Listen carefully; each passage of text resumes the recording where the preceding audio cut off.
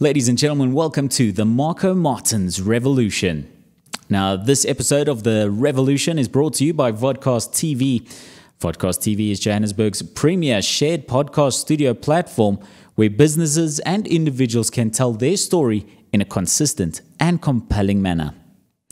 In the interest of full disclosure, of course, I am the founder of Vodcast TV, and simply my whole vision behind the entire Vodcast TV project was to create a space where people who want to create their own high-quality podcast could do just that, without having to worry about microphones, cameras, and all the technical bits required to create one. All of our Marco Martins Revolution podcasts are recorded here at our Vodcast TV studio in Rosebank Mall, and this is your chance to create your own high-quality podcast just like this one. Whether you're an individual, influencer, marketer, or a business owner, there just simply isn't a better option for creating your own podcast in Johannesburg. All podcasters retain full ownership and control over all their content, advertising, and sponsorship revenue, as well as their IP, simply with the permanent space, equipment, and studio engineer to provide you with all the technical support you could need. Visit vodcasttv.com right now to arrange a studio visit and book your first podcast today. It's really, really simple. Just go to vodcasttv.com right now. Right, so my guests today were Damien and Lara Harry. They've both suffered from symptoms of TLE, which of course is Temporal Lobe Epilepsy. And we had an in-detail discussion about that and how it's affected their lives from childhood all the way up to their adulthood now today. And it really was a compelling and interesting conversation. I hope you enjoy it. Give it up for Damien and Lara Harry. A revolution is a fundamental and relatively sudden change in political power. An organization which occurs when the population revolts.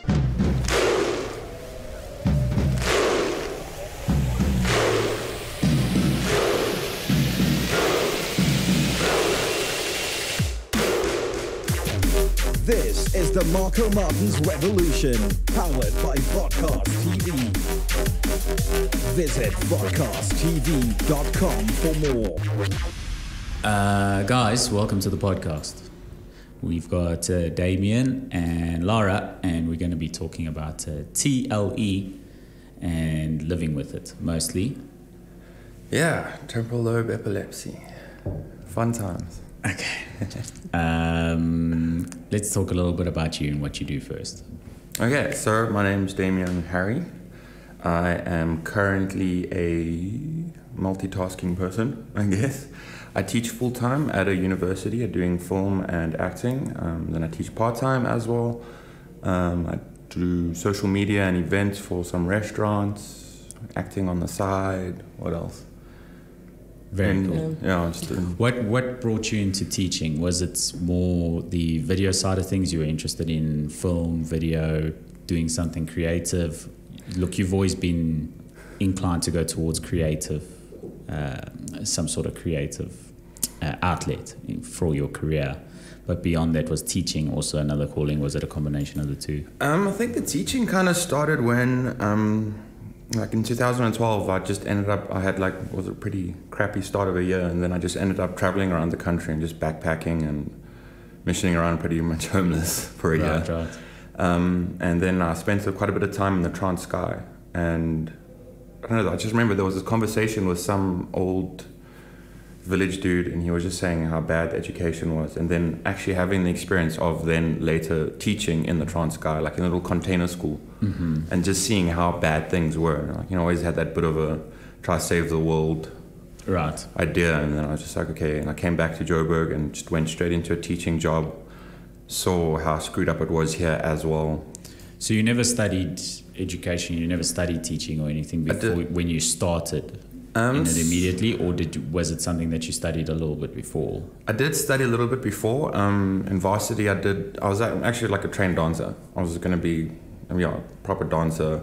What genres? Contemporary, just like anything. So I did physical theatre, so it was just theatre dance and all kinds of stuff. We did ballet, contemporary, hip-hop, like everything.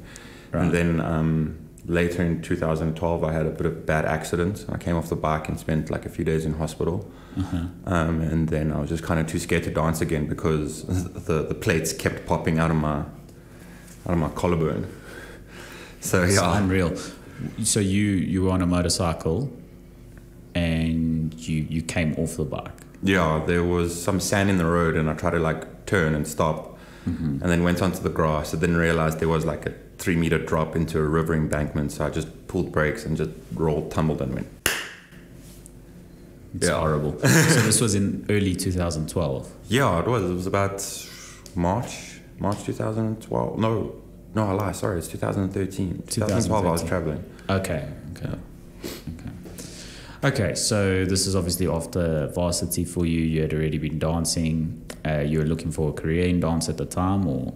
Yeah, I was also, but then also with the dancing we did. It was called dance culture and education. So I got my facilitatorship, where I had to like actually design curriculum and do that kind of stuff, which I think is what helped me get more into education, because I said, hey, look, I can design curriculum for you. Okay.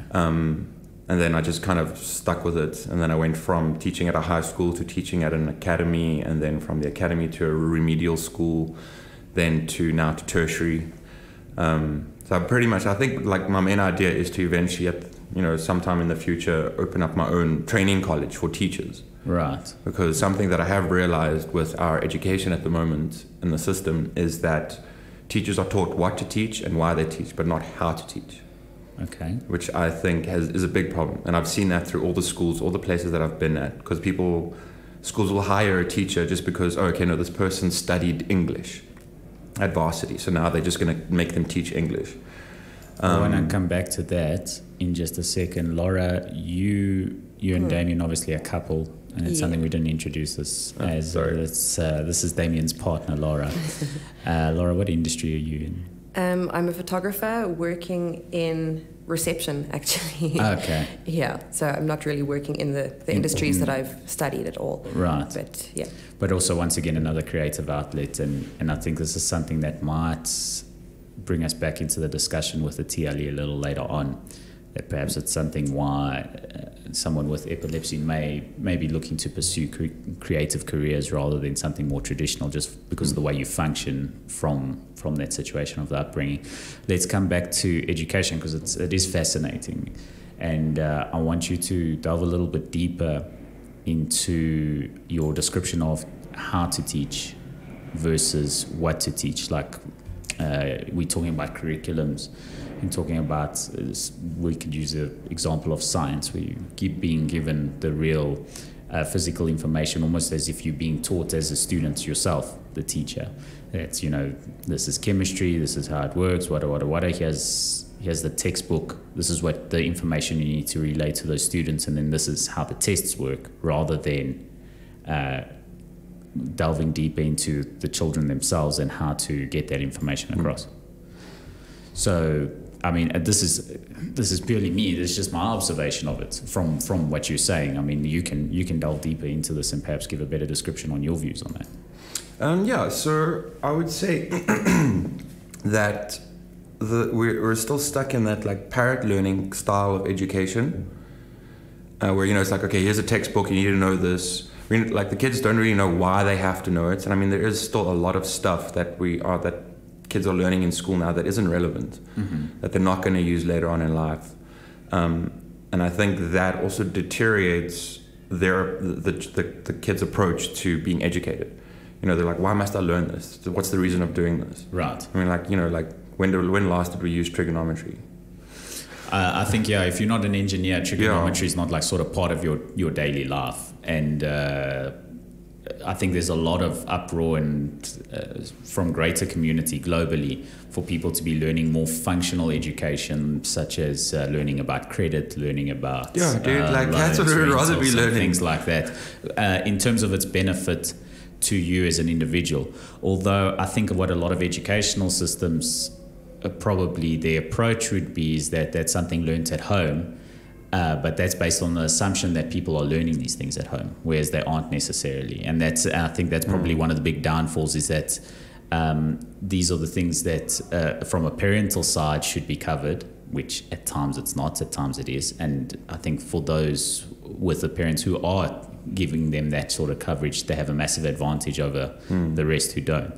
And but in saying that, I think it's about getting the message across that even if you are doing a curriculum that doesn't have a lot of practical application, just the ability to learn things is a skill in itself. So trigonometry is not a complete waste in the sense that your ability to decipher, whether it's from a geometric pattern, from a mathematical standpoint, things like that, it does have value, even though not in its real physical application. Yeah. So that is like kind of my approach to education, is that it should be more, I don't know, holistic. It should be applicable to like daily living, to stuff that, you know, a child needs to know. I mean, in high school, we should be learning about taxes. We should be learning about how to deal with this stuff. So when we get into the real world, well, not into the real world because everything's real. Yes, but once you start, getting your to post-education world of,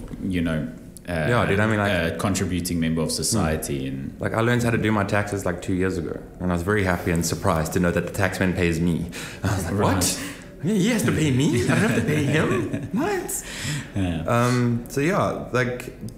But my approach, because now at the moment I'm teaching a lot of acting and film. I don't actually really teach acting. I teach people how to be people. So I'll teach, which I think actually comes from my experience with the epilepsy, because, you know, especially with temporal lobe, you're prone to like mood swings. You're prone to like experiencing feelings that you're not sure why you feel it.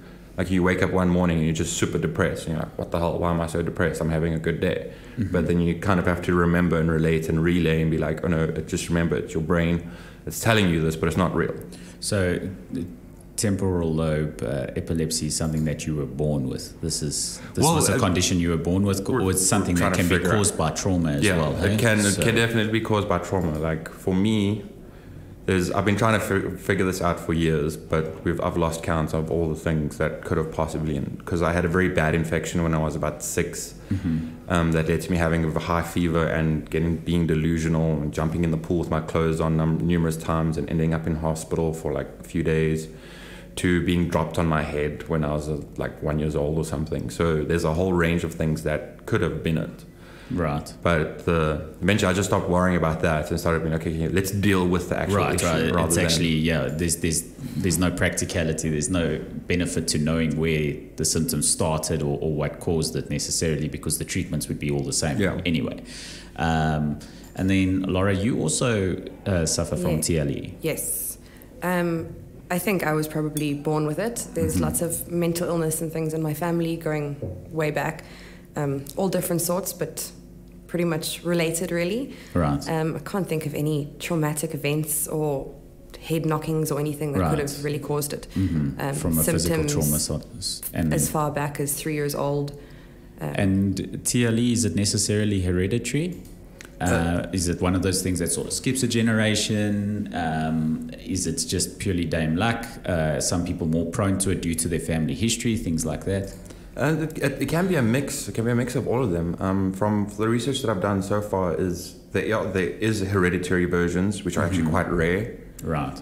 Then it's all your basic like trauma, like tumors. Anything like if you have a fever for long enough, there will be damage done. Right. Because your body's not supposed to be that hot for that long. Yeah. To just bumping your head when you're like 2 or something. Yeah. So I mean, this is of course what we're talking about when we mean trauma. It could be the physical trauma of an actual strike or a knock to the head. Brain rattling around in the cranium. We're talking about infections, fevers, things like that. That could be the trauma that causes that. Yeah, it could be emotional trauma. Emotional trauma as well. Yeah. Of course, none of us are qualified neurologists. We're not qualified doctors. We are only working off of information that we've gathered. So anyone who is suffering from any symptoms of epilepsy, you should absolutely go and visit a neurologist right away. Or if anyone's experiencing some things that you could perhaps explain from your childhood and yours as well, Lara, that if they experienced any of those similar symptoms, it's possibly that you could have a version of TLE. Yeah, I remember actually explaining to some kids in school. It was Ricardo and them. Right. And this before I even knew knew that it was. I remember explaining. And this is in primary school. Yeah, I remember saying it feels like there's a dam in my head. There's like a dam, and and my emotions are the water. And then what happens sometimes is that the dam overflows or overflows and floods. And then like it's like you lose control. You're aware of it. You can, like, you know, you're awake and you're seeing it happen, Right. but you're like, you know, your body's just doing things without. So you feel like a passenger in this rather than being in control yourself. Yeah. Okay. And then for you, Lara, were your experiences, I mean, obviously you and Damien being a couple and in a partnership, you've obviously discussed this more in depth. Were your experience very similar to his in your childhood, or, you know, in some cases, yes, some cases, no? Yeah, most cases fairly similar. I mean, we had pretty different childhoods, so it sort of showed, the symptoms showed up in different sort of ways. But what you were saying now about sort of being a passenger, like I spent a lot of my childhood kind of feeling like I was sitting up in the clouds watching my life as a movie. Like I wasn't actually a participant in it. It was like this act played out for me.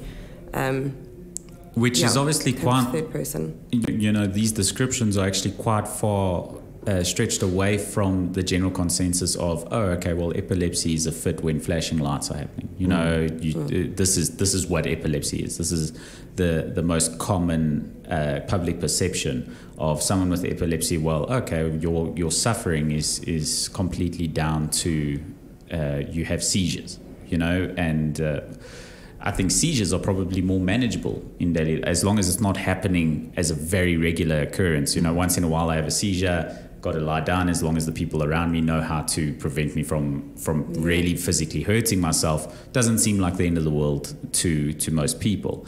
But in terms of daily life, having these emotional disconnections and how that can force you to segregate yourself or distance yourself from colleagues and from personal friends, family as well. I think that starts to paint this picture of difficulty, especially for young people. Yeah. I think, I mean, I for one, haven't really ever had any physical seizures, like sort of convulsions and things. And with that comes a lot of misdiagnosis. I mean, when I was small, like I said, about 3 years old, I was taken to the doctor because I was running around my mom's bed screaming. And she sort of stopped me and said, Lara, you're okay? And apparently I just looked straight through her like she wasn't even there. And obviously with family history, she was a little bit worried. And at that age, the doctor already said I was showing early signs of schizophrenia. Right. Later on in life, it was diagnosed as depression, then bipolar, all sorts of things, because without that physical seizure, a lot of people don't quite understand. And it's difficult for them to align it to TLE necessarily without that seizure, as you say. Yeah. And then, of course, a lot of those diagnoses aren't from neurologists necessarily. Yes. They're a lot from psychologists. Yep. Or psychologists, psychiatrists as well. GPs as well. From a psychiatrist standpoint, it's difficult to, and I'm going to say something horrible, but necessarily let them off the hook for a misdiagnosis like this, because obviously a big part of their practice is brain scans and all of those things, and it's perhaps something that would be more likely to be picked up by a psychiatrist than a psychologist, whereas a psychologist is just sort of dealing with having a conversation with you, talking about your symptoms and things, and then obviously those mimic quite closely a lot of other conditions of like depression, schizophrenia, things like that. So the psychologist is sort of advising you to go visit a psychiatrist. He's probably had a discussion with the psychiatrist beforehand and said, look, here are my findings, you go ahead and use this information to diagnose yourself. But certainly TLE is something that's more treated by neurologists. Yeah. Also, something that a lot of people don't realize is that, like, your depression, your bipolar and stuff are symptoms of the TLE. Right. So they, like, you know, the person can have temporal lobe epilepsy, and then something that, you know, how the outlet that it has would be depression, bipolar. Because I mean, so with temporal lobe, it's, you know, there's damage within the temporal lobe, so that affects your memory, emotion, all that kind of stuff. So a lot of people, like, that's why where that a lot of that misdiagnosis comes from is because, you know, oh, we see you have this symptom, we don't know why it's there, probably. Right. So we're just going to treat that symptom instead of treating the actual issue, which is... It can be a symptom of the TLE, but it also is, you know, still on its own, a standalone technically thing. It's not a misdiagnosis because it is actually something that you have. It's just that the issue comes in we're human beings. We don't just want to figure out what we've got. We want to treat it. And treating depression that's caused by TLE versus treating depression directly, the treatment itself would be less effective. Yeah. So with the depression, that the treatment can be quite different to the treatment for bipolar or TLE. Bipolar and TLE have very similar, no, I can't think of the word, very similar treatments though, whereas mood stabilizers are very similar to the anti-epileptics. The thing is, what's helped me a lot now is knowing that it's not chemical imbalance, but actual electronic, miswiring in the brain. So it's the firings of neurons and things like that, the pathways, the neural pathways aren't necessarily activating in the right way and things like that. And you guys, personally, we've had a discussion slightly about this before, not really in detail. You've gone through quite a lot of treatments yourself, Damien, and from a medical, pharmaceutical standpoint, and then as well as from your own research, etc., going for more holistic and herbal versions. So when also 2012, when I came back from traveling and stuff, and my parents thought I was batshit crazy, I booked myself into a queso. Just because I wanted to experience and see what it was like, and to see, okay, am I as bad as they make me, or what is out there? And instantly they put me onto Psylift, which I don't know, people like it. There are people I know that have good reviews about it and good interactions with it. I personally didn't have any, and I really regretted actually taking it, because what was really weird about those kinds of treatments is that you don't feel the difference, you don't notice it yourself, but everyone else does. Right. I remember friends saying to me, you're not yourself, what's going on? I'm like, what do you mean? I don't understand. Right. Because you don't notice it. And then I went and I started traveling again for a few months, and I just decided, screw it, I'm just gonna go cold turkey. And that was terrible. That was like a 3-week come down. Okay. As if I'd been out partying for 5 months straight, and that was just just from taking Psylift. It was waking up and feeling like your head's about to fall out, being disorientated, confused all the time. And it took a good 3 weeks for me to kind of come back to reality and understand, okay, so that's what that was. It's not, I'm not going crazy. It was just it's the effect of coming off that substance. So since then I've always just had a bit of a for pharmaceuticals. But yeah, I've been a big advocate for cannabis treatment from pretty much since when my granddad died from cancer. I still remember getting laughed at and mocked and stuff about saying this stuff can help, it'll help treat certain ailments and stuff. People were like, oh no, it doesn't do anything. And now we're living in an age where you can go to Clicks and buy CBD oil.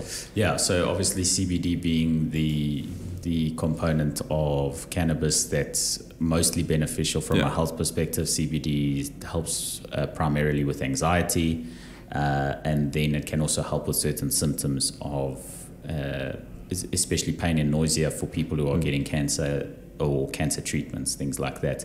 And then obviously some findings stating that CBD helps reduce certain types of cancer. Yeah, and I would say that it helps reduce stress. And if you reduce stress, you're reducing the acidity in your body, you're reducing a lot of tension that is in the body. The more tension your body has, the more it's going to run into malfunctions and things aren't going to work properly.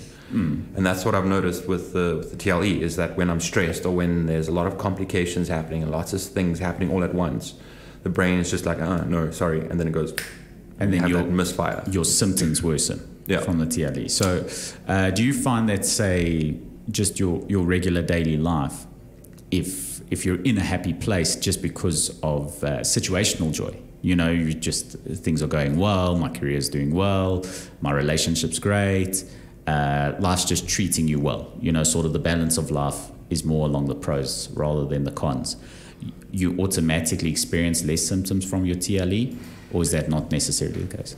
I don't know. I think it depends, because before I started treating myself and started to start looking into it more, I didn't even know that I was having seizures. It was actually only when I moved in with Lara And, you know, I used to just think it was bad dreams. I thought it was, oh, okay, you know, my jaw's stiff because I was clenching my jaw in my sleep. Or, oh, no, I had a bad dream, so I bit my tongue. Whereas when I started living with Lara, she was like, you're actually having seizures in your sleep, like, in the proper full, like... And 3 o'clock in the morning, convulsing yourself off the bed.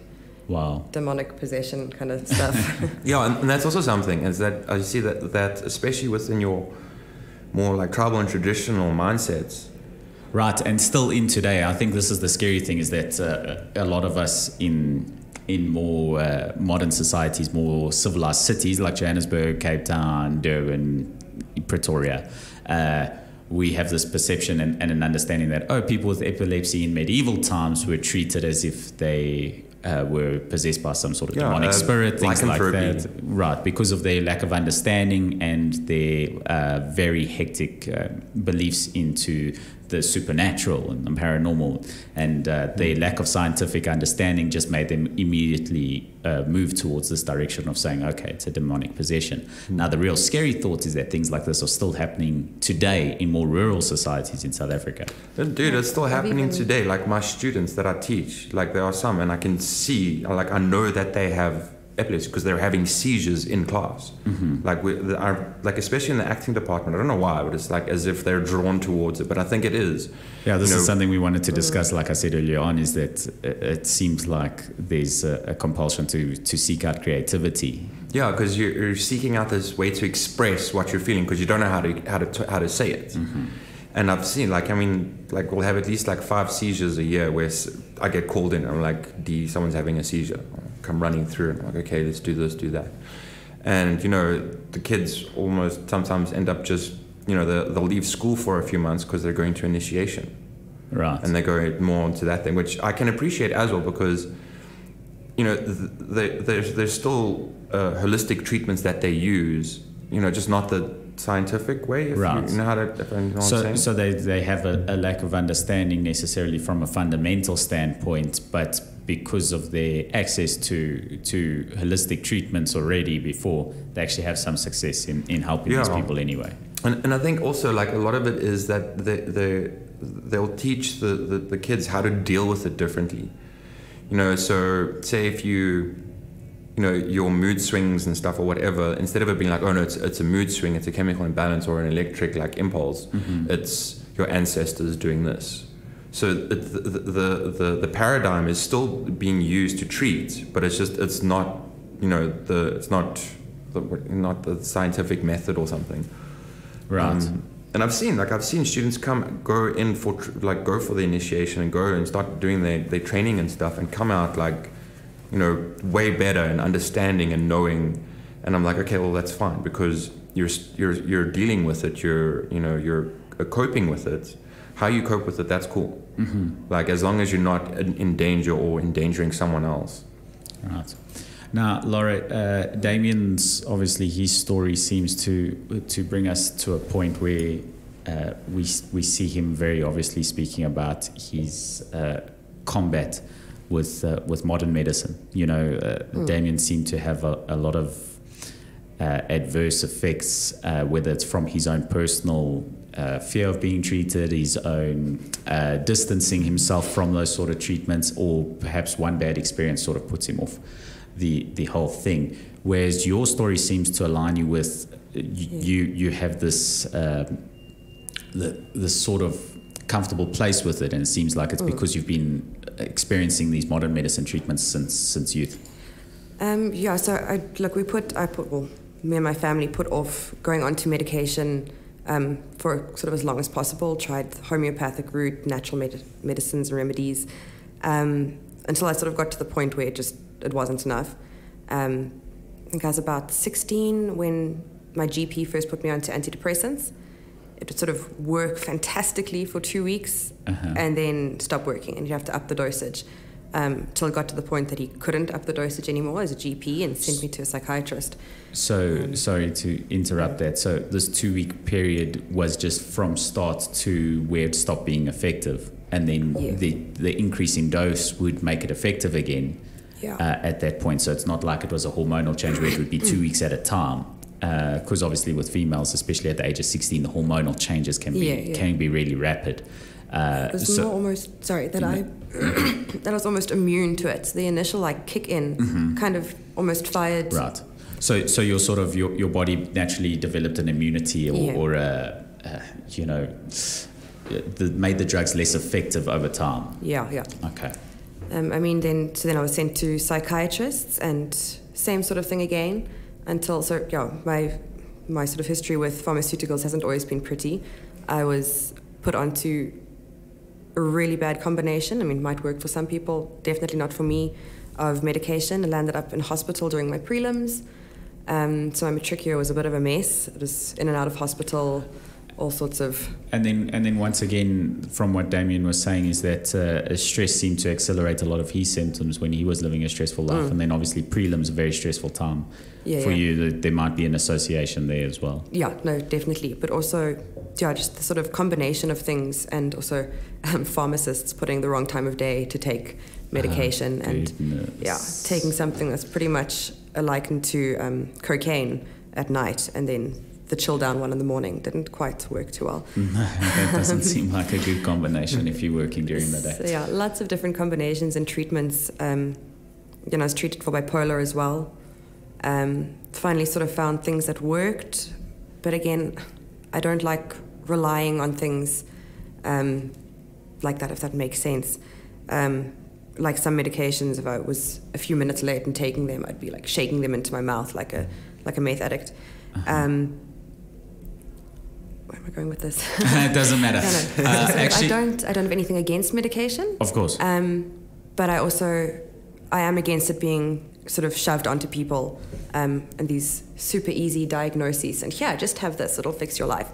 People need to, learn properly how to, what's going on. You can't just fix everything with a pill. I think that this is sort of a general consensus for most, especially young people today. And when you look around the internet, a lot of people are of the belief that especially mental illness is far too quick to be treated from a pharmaceutical standpoint.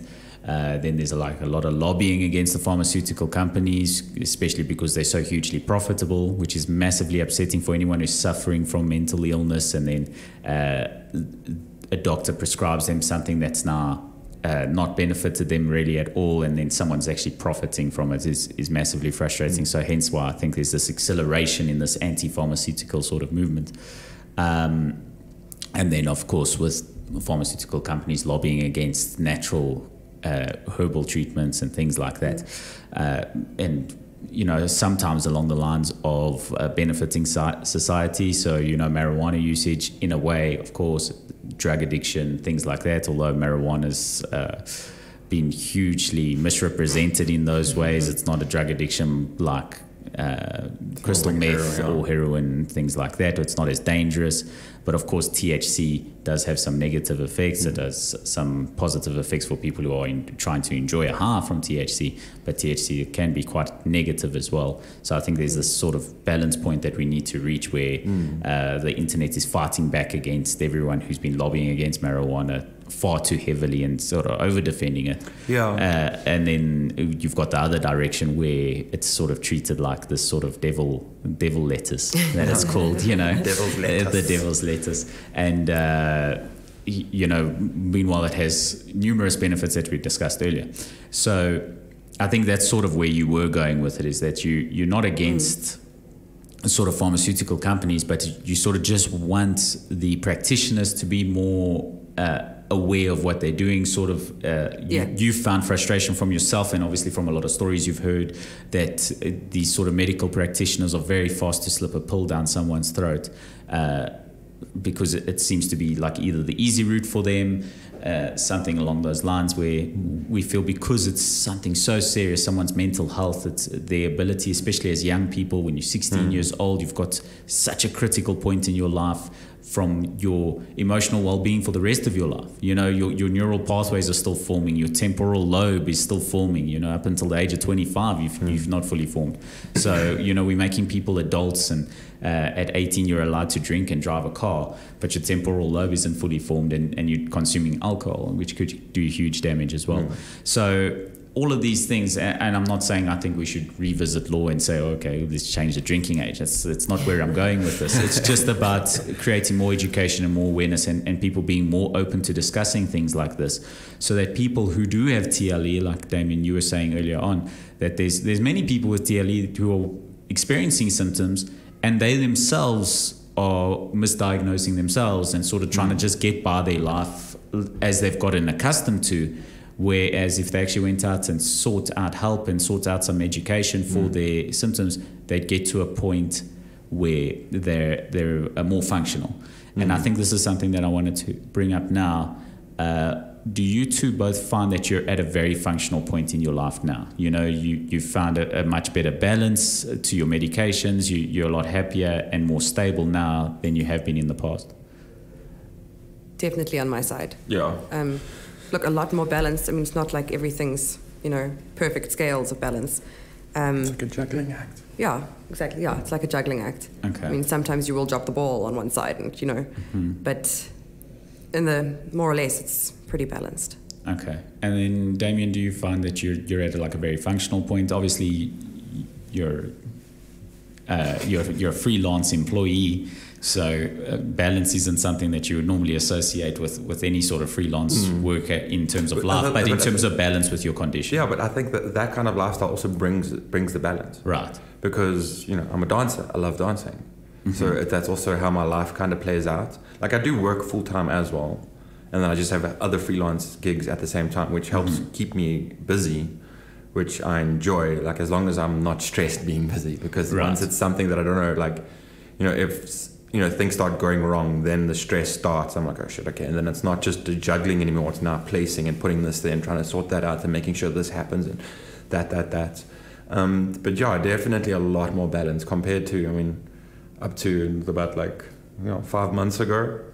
Right. Wow. So it's very recent for you still. But even before that, it was kind of balanced. But in 2014, 15, I think that's when I really, from 2012 until 15, I was proper I just threw myself into the chaos. I was like, so that was a massive point of chaos in your life. Yeah, it was like a lot of chaos. And then obviously before then and since then, you've ebbed and flowed between this point of balance and harmonious and sort of functional living and worse points and better points, and you continue to ebb and flow through this. Yeah, it's like now I've become more accustomed to the things. So I know, so that's what that is. I don't have to I don't let it get the better of me. I'll know, if I get into a depressive cycle or something, I know, okay, that's fine. In a day or so, I'll feel better. It's not, I'm not actually depressed. Nothing's wrong with life. It's just, I'm having that. It's just a cycle, which is something that I appreciate and got used to. Because before I didn't, you didn't really notice the cycles. But then once the pattern started repeating itself, then you're like, oh. And then I'd start recognizing the auras that would come before it, it would happen. And I'd be like, okay, I must be prepared, because I know now within the next day, I'm going to probably have a depressive cycle or a manic cycle or whatever. So I've gotten to the point where, I'm forcing myself to balance my head all the time. I don't let myself get too excited and I don't let myself get too depressed. Okay. I try to keep it. In saying this, sorry to interrupt you, but you didn't discuss any sort of bipolar symptoms that you had experienced. This is something we discussed with Lara. And from what you're explaining now, obviously, it seems like you've also experienced bipolar symptoms. You know me. You knew me in school. Yeah, I knew. The whole freakouts. And so those freakouts that I used to have were technically seizures. Right. Because it was, the dam would flood and you'd lose control. I think we were very lucky in terms of from a schooling perspective, and although to be in school today with your symptoms would be much easier than when you were in school, because of the understanding is so much greater and quite a lot broader than what it used to be.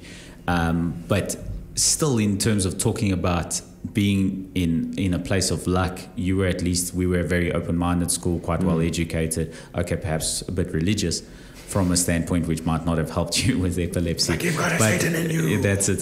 So we were at quite an understanding place, and I think a lot of our year, I remember us all clearly having an understanding that you had epilepsy, and that certain twitches or triggers or things would happen. You know, like we'd be playing sports on the field and you would have a seizure. And I think a lot of us were made quite aware of what to actually do for you when you had a seizure to prevent you coming into any further injury or anything like that, or injuring yourself or someone else.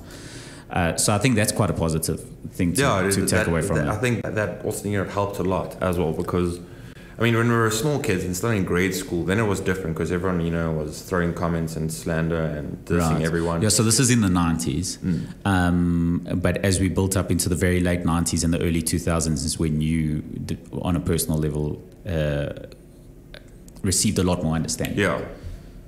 Like, yeah, I remember, like, I used to get, like, be called my parents were called in by the principal, like, every, like, week or something in primary school. Right. Whereas in high school, like, you know, the teachers got used to it. Everyone kind of knew what it was. And that I appreciate that so much. Like, high school was so much better than primary school. But that's also because then I had more of an understanding. You yourself had more consciousness towards what was causing it. Yeah. But I know from things I've come across from you recently is that you created a lot of isolation because of those early years. Yeah. It's because, like, I don't know, I feel like you feel guilty about it. You know, you feel like in Lara, like, she experiences it all the time. She's like, what's wrong? I'm like, nothing, it's just, and she kind of knows now, like, if I say, no, it's nothing, it's just, and she knows, okay, no, it's fine. It's just me having a disassociation for a bit. And that's also because now that my herbal supplier has closed for only opening now this week. So it's been a bit of a jolt and a ride because I wanted someone to have a good holiday. December. Yeah. All right. So it's very difficult for you when those remedies that you've come across from a herbal standpoint, now you don't have access to that sort of treatment. You weren't able to bulk stock up on any of that and keep it available for you when accessibility was poor. Yeah, pretty much. So, but also because I was a lot more accustomed, because, like, say, Lara had a lot of the treatments and stuff, whereas I didn't. My parents were never like, you know, let's treat him. Like, even when I was diagnosed when I was like 6 or 8, they never put me onto medication. Right. So, like, no, it's just it's little epilepsy. It's small. It's nothing to worry about. Whereas, you know, later on in life it progressed. Was this because of a misunderstanding from their standpoint as well? Once again, to the sort of greater societal thing where you're not having many seizures, so your epilepsy is like you have little epilepsy because the main symptom of the seizures is something that's not reflecting very often with you. Yeah, so, you know, I'd be having petit-mal seizures. So those are your focal seizures. It's the small things like your deja vu, your memory loss, emotional swings. What else was there? There's like a few, like, you know, these little things that people wouldn't really think were part of epilepsy. Whereas, like, those freakouts that I used to have were, you know, bordering grand mal seizure. Because now grand mal would be called a tonic-clonic seizure. So tonic as in your body goes dead and stiff, and then clonic and starts convulsing. Those only started coming through later on in life. So now that we've given these descriptive words, so you can have a tonic seizure in itself and a clonic seizure in itself, or do they always represent themselves together, or is that just the most common sort of way, as far as you understand? So from what I understand so far about it is that your the tonic-clonic that's the, you know, the thing that people are used to. It's right. So what happens is your body just goes stiff, and then it starts convulsing. So it goes from the tonic, which is to the clonic, which is the convulsing and shaking and getting all demonic and shit. Okay. Whereas, like, your petties and your focal seizures are, you know, that staring off into the distance, becoming very disassociated. And I used to do that a lot in school. Like, I'd be sitting and just be like... Right. Well, I myself was diagnosed in school with ADHD, attention deficit hyperactivity disorder, and probably something you were diagnosed with as well, along with the stream of symptoms that you were experiencing. And I think there's also a lot of misconception to ADHD, you know. So, for example, as I said, it's attention deficit hyperactivity disorder, whereas you get the hyperactivity disorder, which is more common and more widely known. So as soon as you say ADHD, people automatically think you were a hyperactive kid. You couldn't sit down, you couldn't concentrate, and you'd just be running around like a crazy person. And this was the common ADHD, which is something that I didn't have either. Yeah. The opposite, where I couldn't concentrate. I didn't have great ability to concentrate, but I was a lot more passive. Like a lazy, you know, I had this perception of being a lazy child. You know, you'd be submissive and you'd sort of sit down in class and just sort of space away as if you couldn't pay attention, and it was something I struggled with. And then I was placed onto Ritalin, and of course a lot of people have a lot of bad things to say about Ritalin. I don't think it's for everyone. Once again, this diagnosis of so easy to put people on medications that they shouldn't be on. Once again, going back to the education system and talking about how this sort of very structured traditional education system is great for some people and others it really is not great for. And I think if you have ADHD, you're just this lazy child or stupid or can't keep up, and it's not great, you know. Whereas, you know, perhaps there's a little bit of you being disinterested. I think I found that my ADHD symptoms were much worse in geography class than it was when I was playing drums or music or something that I really enjoyed. So once again, along those lines, is like, was I just not interested? And you know, ADHD, I had this chemical imbalance where I was scanned at a psychiatrist. I had the brain scans and they said, look, you do have this chemical imbalance. So of course the Ritalin improved my school grades drastically. I went from a very inconsistent student of getting A's in term 1 for the same subject and the next term failing it completely for one subject. So I had these massive waves of inconsistency. Whereas when I was on the Ritalin, I was a pretty solid high B student, you know, like 76% throughout on grades, on everything, and I was very consistent. And something that I didn't notice was the changes in my behavior. And it's something that you mentioned earlier when you were on the medication. You didn't notice how your behavior had changed, and that's people around you who said, are you okay? Like you're functioning differently. And it was my mother who identified it immediately and said, his personality's gone. You know, he's now a robot, and he's lost everything that made him him. And for what? For school grades? You know, what's the payoff here? So that's just my experience with treatments for mentally active medications, and it's funny how it aligns quite closely to you as well. Yeah, dude. I mean, like, it's on point. that's what it is. Like, you just like that's what happens. People are like, who are you? Like, my parents loved it because I would just sit in the lounge and be like, and watch TV and just be quiet. And it made it easier for them. Yeah, so that's, and I think that's what it is. But also, now that I've gotten to this age, I have to remember and realize, you know, my parents were young, dude. My mom was 17 when she had me. My dad was 21 when he got involved because my sperm donor, like, you know, buggered off. Right. You know, and once you get past that now, especially at this age, you know, I understand and I have compassion for it, and I don't blame them for anything. I'm actually grateful because, you know, they did what they could. I mean, because, Jesus, if I had a kid now, I wouldn't know what to do with it. Right. You had very young parents. You went to a very good school, and once again, as we said, you were lucky enough to sort of be in a certain situation. So you're at this point of at least counting your blessings, instead of counting the curses. You know, so especially I think it's easier to look at in South Africa. To see compassion in your parents, etc., when you see so much adversity being experienced by other people, where a lot of them don't have father figures in their household at all.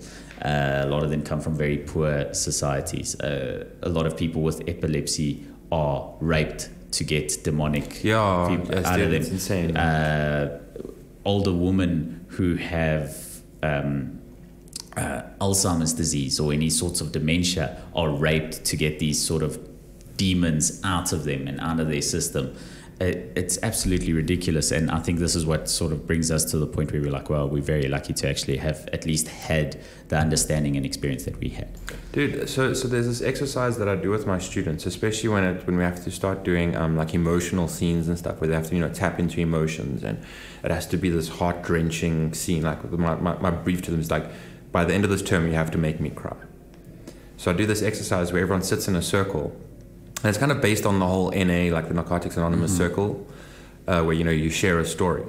So the exercise is that, you know, we sit in a circle, and everyone tells a sad story, but they don't say if it's true or not. You know, because then you don't have to ever judge or question or anything. It's just, you know, tell us a sad story. And dude, like, you know, after doing it for like a few years, you get to know who's acting and who's not acting. And like the stories that I hear, like especially about that kind of stuff, about it's from the ladies, from the girls, dude, it will like it's very like, yeah. Young girls in particular have a very difficult time in South Africa. We have a very patriarchal culture, and a massive lack of consequence for people who break those bounds, especially because the culture and the society protects them. I think you'll find a lot with very young people that the first time they are victims of a sexual misconduct or anything, they will approach an adult about this. The problem is that the first adult they approach either doesn't believe them or doesn't want to take any action against the other adult who's committing these sexual offenses. And then also something else is that people don't notice, or don't notice that they don't know. Like, I mean, I was, molested when I was a kid by my babysitter. I didn't know that that's what it was. I thought I was like, oh, I'm just cool because I've got an older girlfriend. It was only years later when, I was doing a therapy course and I was doing training and stuff, and we had to, tell our life story and all your earliest memories and everything. And someone said it and said like, okay, now listen, now think about this. What if your kid came and told you that story? And suddenly I was like, oh my God. And then you reached deeper and saw the effects that it had on you through your life. Yeah, and then you started realizing and all these things start making sense. And, I'm super grateful that I had that moment, even though it tore me apart and ripped up my whole life and changed everything about how I thought. Because then you start like, okay, what's real? Where's the denial? What is real? What isn't? What did I imagine? What did I dream? What was an actual memory? Because if I didn't notice that, then I probably would have ended up going on a path where I would have been super self-destructive and, not just self-destructive, but like sadistic, and end up becoming this, crazy as dark person. Because there was, there wouldn't have been a, direction to say like, that's not the path you should go down. Whereas when that happened and I had that moment of like, oh geez, then it was like, crap, okay, and I had to reassess my entire life and like go back and be like, okay, and start noticing, what caused what, where the breaks were, and how to redirect them and change the direction of that process.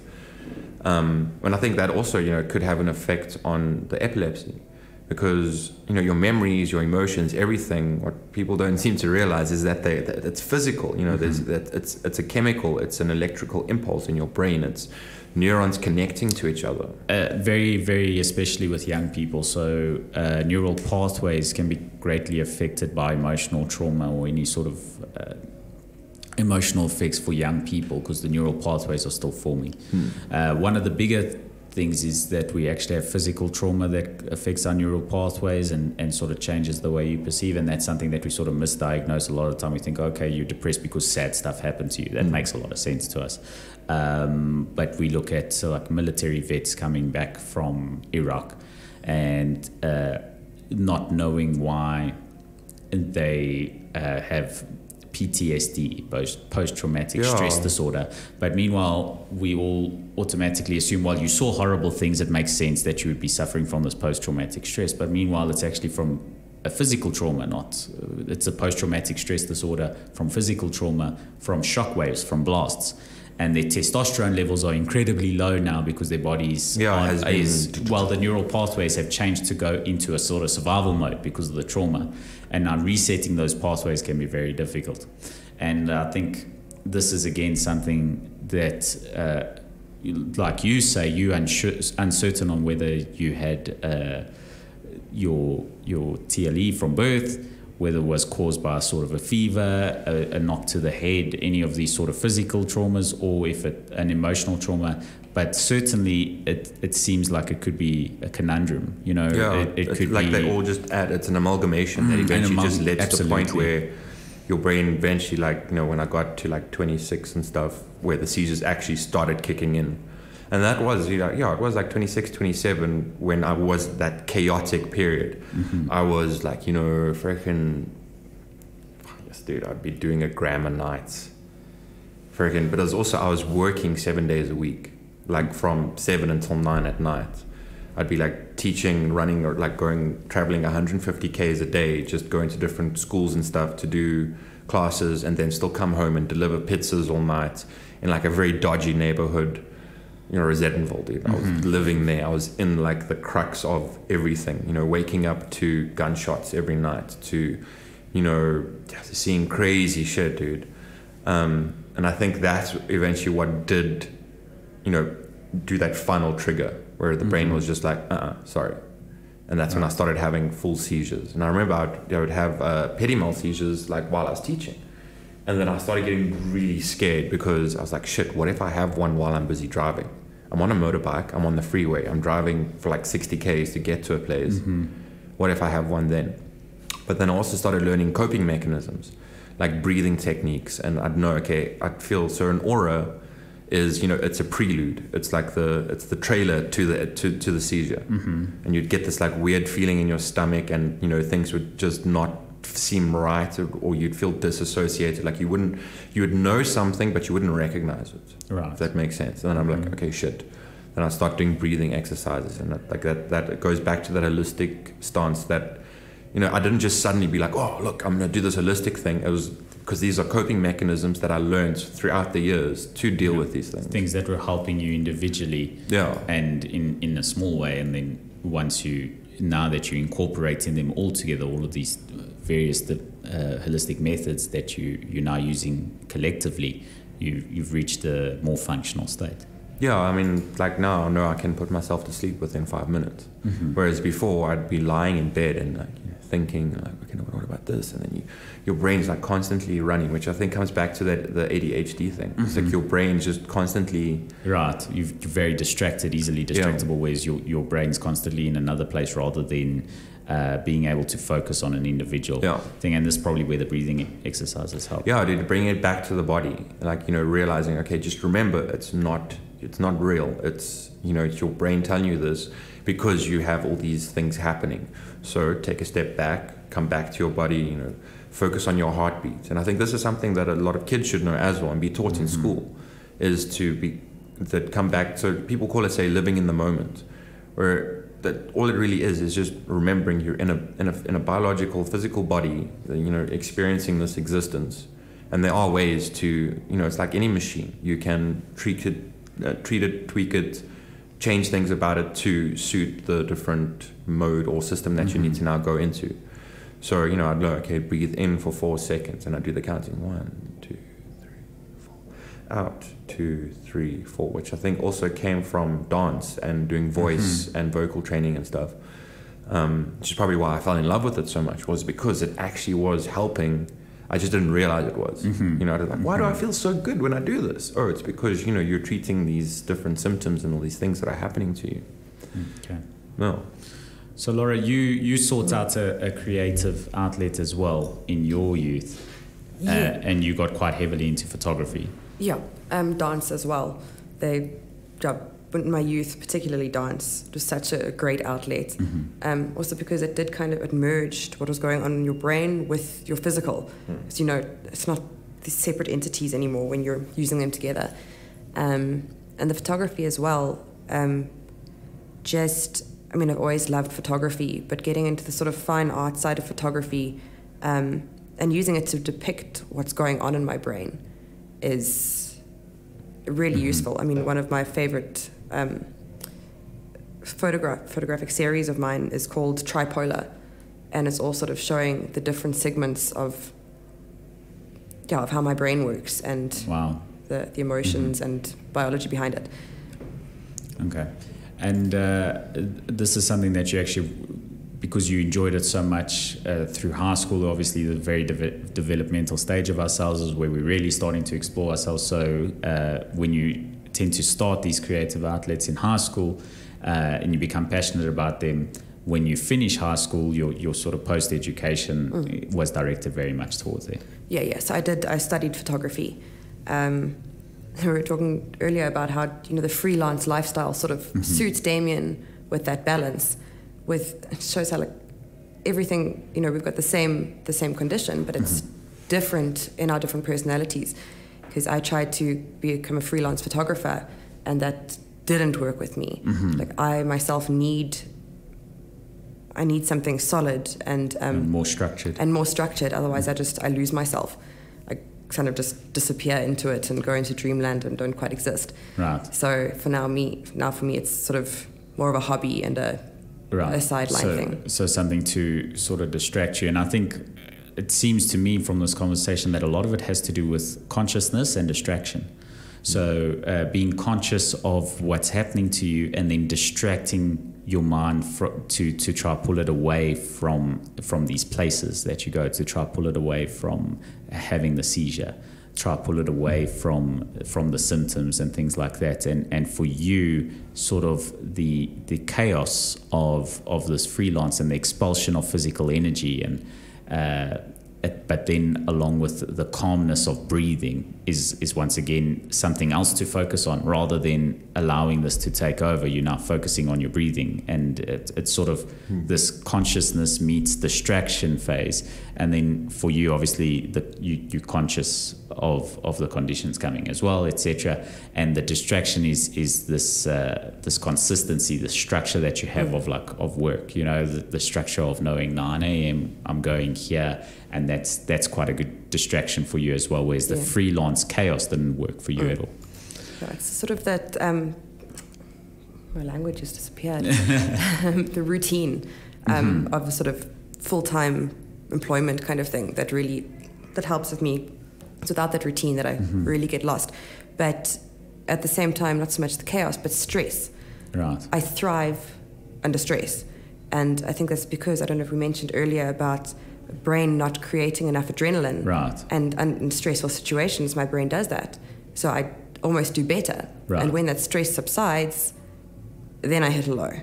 And then suddenly I'm not as functional. So it's more the routine of a permanent position and someone telling me I need to do this, this, and this. When it's left for me to figure out, it's up in the air and nowhere. And then a physical expulsion of energy, is this something that helps you guys quite a lot as well? I know, Damien, dancing helped you quite a lot, which is incredibly grueling physical exercise, dancing. Is that something that helped you a lot, just sort of get out all of this excess energy and brings your mind back into a focal point? Yeah, like it did. And then when I kind of had to stop dancing, I went, that actually kind of explains it, because it was straight after I had the accident and I stopped dancing that I went into the chaos. You're unable to expel any physical energy because you're in a hospital bed, sort of recovering. And then, for the next year or so after that, it went into chaos. It was that dark chaos, not the nice being able to, deal with it. It was, I guess, I threw myself in. I said, okay, well, let me see if I survive. Whereas now, I'm shooting a lot. I'm doing, trying to do a lot of projects, and that's now become the new physical expulsion. Is that, I'm having to, when I'm teaching, I'm active. I'm running around class. I'm doing exercises. I'm doing all this stuff. And if I'm not doing that I'm shooting, and which is then now being up until 2 a.m, trying to get the right shot, getting the camera going, making sure the actors are doing what they're supposed to. Then also it's something that I do a lot is I still play music. Right. Every morning I'll sit and play the guitar for a bit. And that is something that I really I have found a lot. And I think that also comes from that dark chaos period, because it was the one thing I did have. It was the one thing I could go home and I could just sit, and I could sit in my room, and I'd had a little bachelor pad in Rosettenville, and I souped out the whole place. I put pillows on the windows, everything. I made a little studio. And I would just sit there for hours on end and just play music. Just sit there making music, just find beats, doing whatever, making this weird, trippy music, and just carry on playing, because it kept my mind off it. And it also wasn't so physically, grueling, but it was keeping that flow. It was keeping the neurons just, flowing like water instead of rushing like a river. Yeah, there was a creative focus. Yeah, and then you could also direct it. You could change. So if I want to do, sometimes I'd be I feel like making a happy song. I'll just sit there and I'll just play until I found a nice beat and tune that I liked, that made me feel better. Or no, I feel like making a somber song. I feel like making a sad song. Let's do that. And you sit and you just make it, and just, because I think what the thing in with creating stuff is that, people, you remember that your neural pathways are like roads. They're physical, actual little things that are there. It's not just in the ether and coming out of nowhere. It's like a road.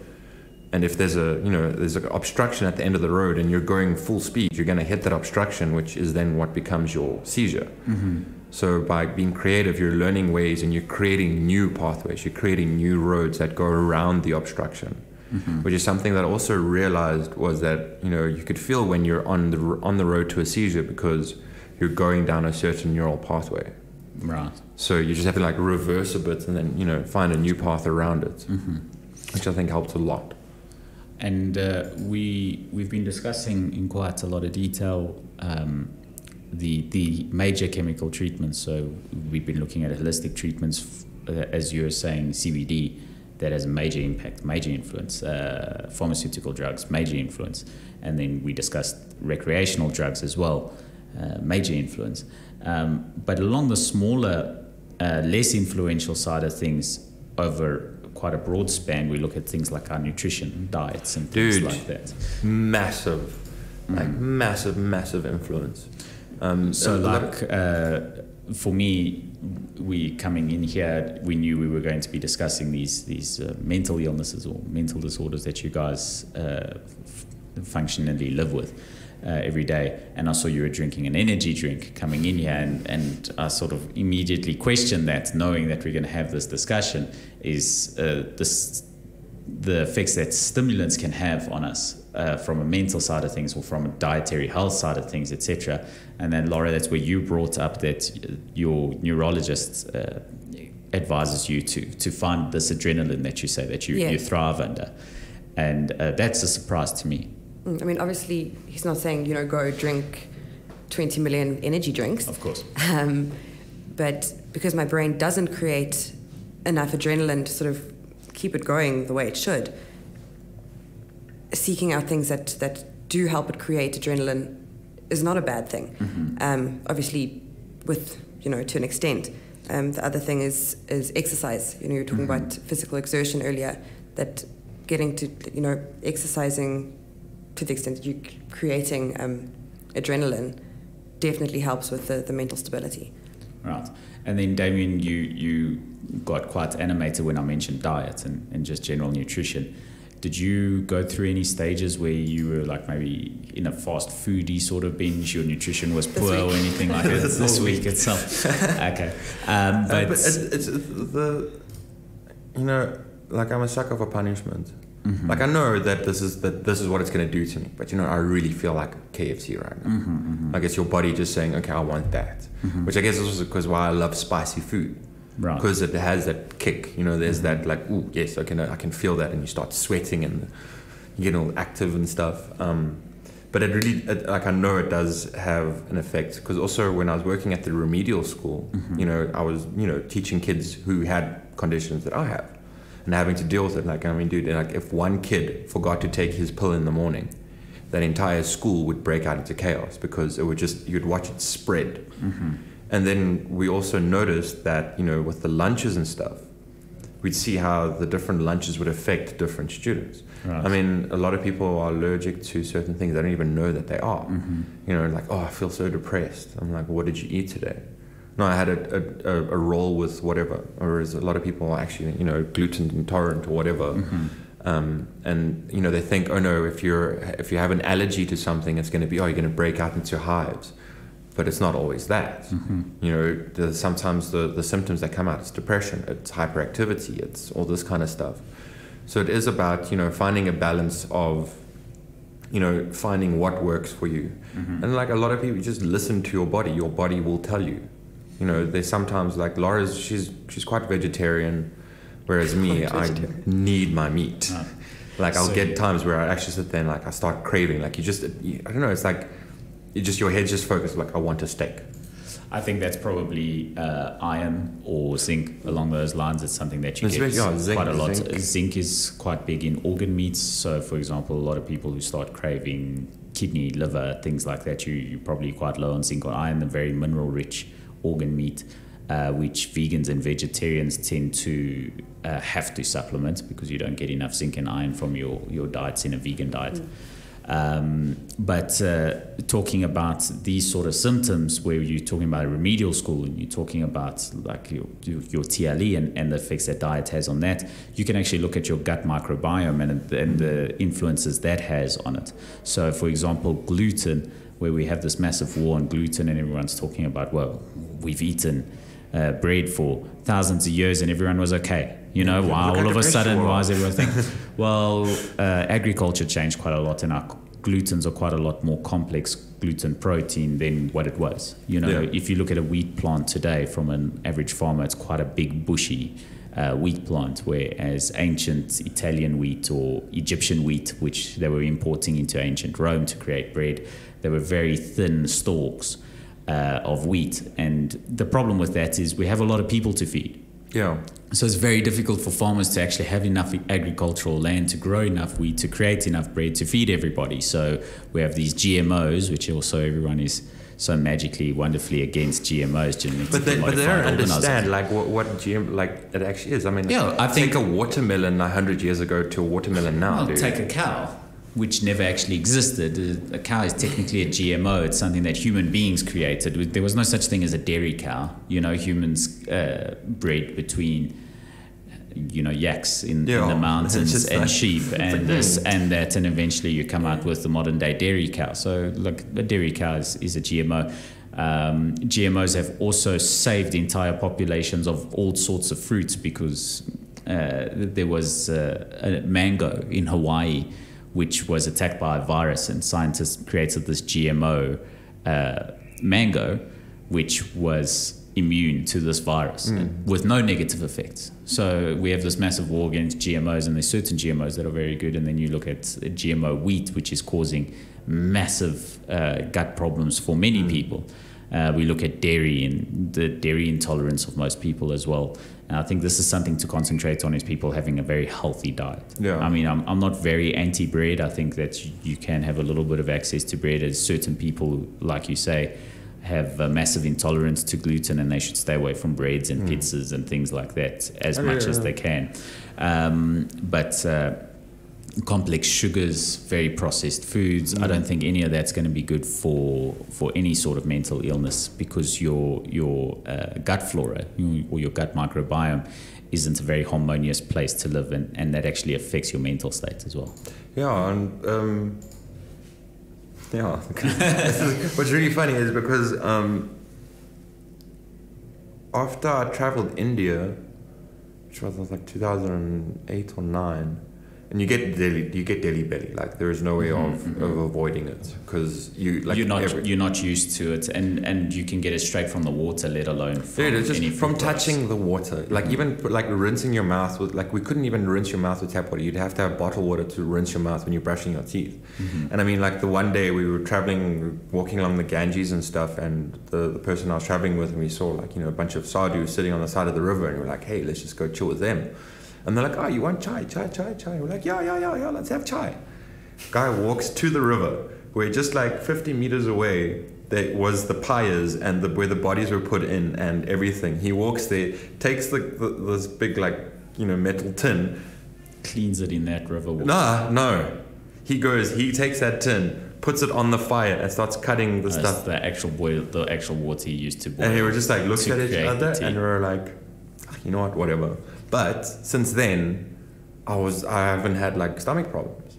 Right. So and also like since then, my perception of things also did change a little bit. Like I think, like, you know, so that your gut and your stomach do have an effect on it. When you say since then, are you specifically talking about the scenario of the chai tea? Or I think it was just the general experience of your travel through India? General experience. How long were you in India for? Like a month and a half. And you found that had a profound change on you? Dude, that place will blow your mind. Like it'll turn your head around completely. Like from the food and having to go through that experience of the physical, like, you know, changes that your body now goes through, because you're being introduced to all these new viruses and all these different things, and that like your body eventually, I mean, we evolve, we adapt. Okay. You know, like I stopped having stomach problems, and I used to have stomach problems a lot, but I still have like some problems, but they're just like, you know, they're minor, but they've always been there since then. But like there's like the actual culture, the experiences that you have, like their approach to dealing with, you know, like mental issues. It's mind blowing, dude. Like around every corner you'll find a little shrine somewhere, and each shrine is dedicated to a certain god, which then can be related back to, you know, different mental states. You know, so, okay, if I'm feeling like this, let me go pray to this god today. And you walk around the corner and you'll find that little, like little shrine, and you go do your little prayers and whatever. But, you know, I love telling this story, but something that really, like, switched my head around completely, like, just, you know, like, it takes you out of where you think you are and just throws you into this place of where you know where the fuck you are. Mm-hmm. We were trying to find our way back to our guest house. And, you know, in Varanasi, it's the town that's on the Ganges. It's where they do all the fires and where all the bodies are burnt and all that stuff. Mm-hmm. You know, it's very narrow. You can see, like, there's still that old colonial kind of infrastructure, but still has that, like, very Hindu and Indian style, like all the colors and stuff. But it's like you're literally, like, walking through the castles and stuff. Mm-hmm. And the roads are very narrow. And the one night we were walking around, you know, it was our last night there. We were like, okay, let's go for a mission. We smoked a bit of hash with the locals and went for a walk. Then we got lost. We're like, okay, shit, how do we get back home? So we just try to find a way back down to the river, because, you know, okay, if we get there, we'll know where to get back to the guest house. Okay. And we were busy walking, and, you know, in front of us, there was this dude, like this old man, very skinny, slinky guy, who had this massive, like, bag over his back. And, like, you know, it was too big for us to pass around. And we're like, what the hell is this? And we're like, and I'm watching, and I'm looking at this thing, and I'm like, you know, trying to find a way around. And it's like, there's these weird, odd shapes in it, you know, some round, some very sharp. And you're like, what the hell? You know, and I'm looking, and then I see this stuff dripping on the floor. I'm like, what is that? And it's like this yellow kind of oily kind of stuff dripping. I'm like, follow it. And I follow it up to the bag, and there's like a hole in the bag. Mm-hmm. And I just remember seeing the ponytail of a girl's head. Wow. Dude, yes, like, like your whole body just goes, you're like, what the hell? And the second we got a space, dude, I just bolted, and my friend started running with me, and I was like, why? He was like, did you see that, Azor? I'm like, did you see that? Like, that was real, right? We saw that. That was someone's head. That was like a person. Mm-hmm. And then suddenly the shape of the bag started making sense. It was elbows, it was the back of heads, it was knees, and freaked out, dude. We were like running, like, oh my God, that's a serial killer. He's got like all these children in the Meanwhile, he's probably just an undertaker. Dude, we get to the guest house, and I'm like, call the police. There's this man, he's carrying children in a bag, and the guy starts laughing. Yeah. In your brain is like already like, what the hell just happened? You're like, probably not the first person to go to the guest house. Yeah, report the serial killer. No. Let me explain. And he explained, it's like, because, you know, they've got the caste system, and, you know, in Varanasi there's families whose job it is to, like, the one family, like, they've been doing it for 2,000 years. They keep the fire going. That's all they do. That's it. People bring them food and stuff, and they just keep that fire going, because it's the same fire that they use to light the pyres. Because it's important from a cultural standpoint. And it was this guy's job to go pick up the children who had died in the night and put them into the river so they could go to heaven. And, like, since I, like my brain just went... Right. And yeah, how different our culture is to theirs, and the connection that they have. Yeah, and then just to see how they deal with these different things made me now approach my life in a different way. And how do I start treating myself, and you start using these different paradigms and, you know, systems to treat myself. I think we in South Africa, especially as white English-speaking South Africans, we are definitely still very much part of our colonial past. We're very westernized. We are basically an extension of England. A lot of us English-speaking white South Africans, and the Afrikaans as well, or they at least have a little bit of cultural independence where they're very much South African. And obviously South Africa's black communities, they obviously also all have their own cultural independence, but we're very westernized. I think we adapt very easily to American culture. We adapt very easily to most European cultures as well. And I think this is where we have that disconnect from cultures like in India, and even from our very own. We're flabbergasted when we go into Transkei and experience some sort of cultural experiences from our very own country. Lara, you've not really discussed in detail your nutritional effects, if your sort of diet veers from a healthy diet, how you're affected by it. I know I get very sluggish and lazy and very easily. So this week, sort of been busy with being back at work and things, and getting takeaways, and then almost because of those takeaways the night before, I'm even lazier the next day and we have to get takeaways again. Right. So that kind of thing. But again, with my most recent trip to my neurologist, things that I'd picked up on from myself, but to hear from him with regard to TLE particularly, it's quite interesting that high protein diet is very good, avoiding bread and carbohydrates to an extent, a need for iron and zinc in particular, and avoiding folic acid, which I'd never heard of before, but it made so much sense.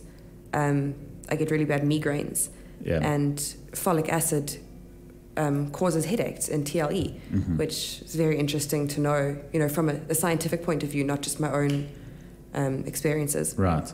And then, as we were saying, so you got a lot of information from your neurologist. How long have you been seeing a neurologist? How long has he been helping you?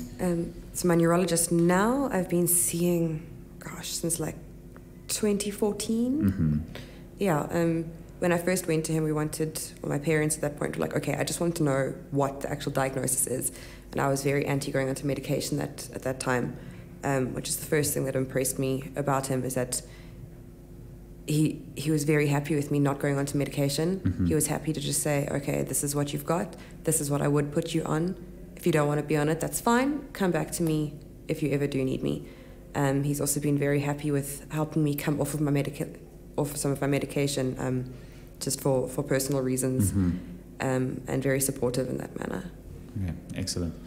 So he was explaining to you that a high protein diet, sort of reduced carbohydrates, probably especially complex carbohydrates like breads and white potato, white rice, rather, if you are going to have things that are high in protein like sweet potato, brown rice, things like that. Exactly. What's very difficult for you, and probably something that you have to supplement, is the zinc and the iron, because like Damien was saying, you sort of closer aligned to a vegetarian diet, although you're not strict about it. You just follow a vegetarian diet more closely. I try to. I was vegetarian for about 7.5 years. Interestingly enough, my anemia actually went away when I was vegetarian. Interesting. Spinach has a remarkable amount of iron in it, more so than a lot of the meat we eat. And then I got sick and was craving meat, and it helped me get better, and I sort of haven't quite gotten back to full vegetarianism since then. Right. So, I mean, that makes a lot of sense. Like you say, spinach is quite high in iron and higher than most of our meat products. But that's also down to that most of our meat products, we choose muscle fibery meats. We enjoy having minced meat, which is fats, and muscle fiber meats. Steaks is muscle fiber meats, whereas the organ meats are quite mineral rich. Yeah.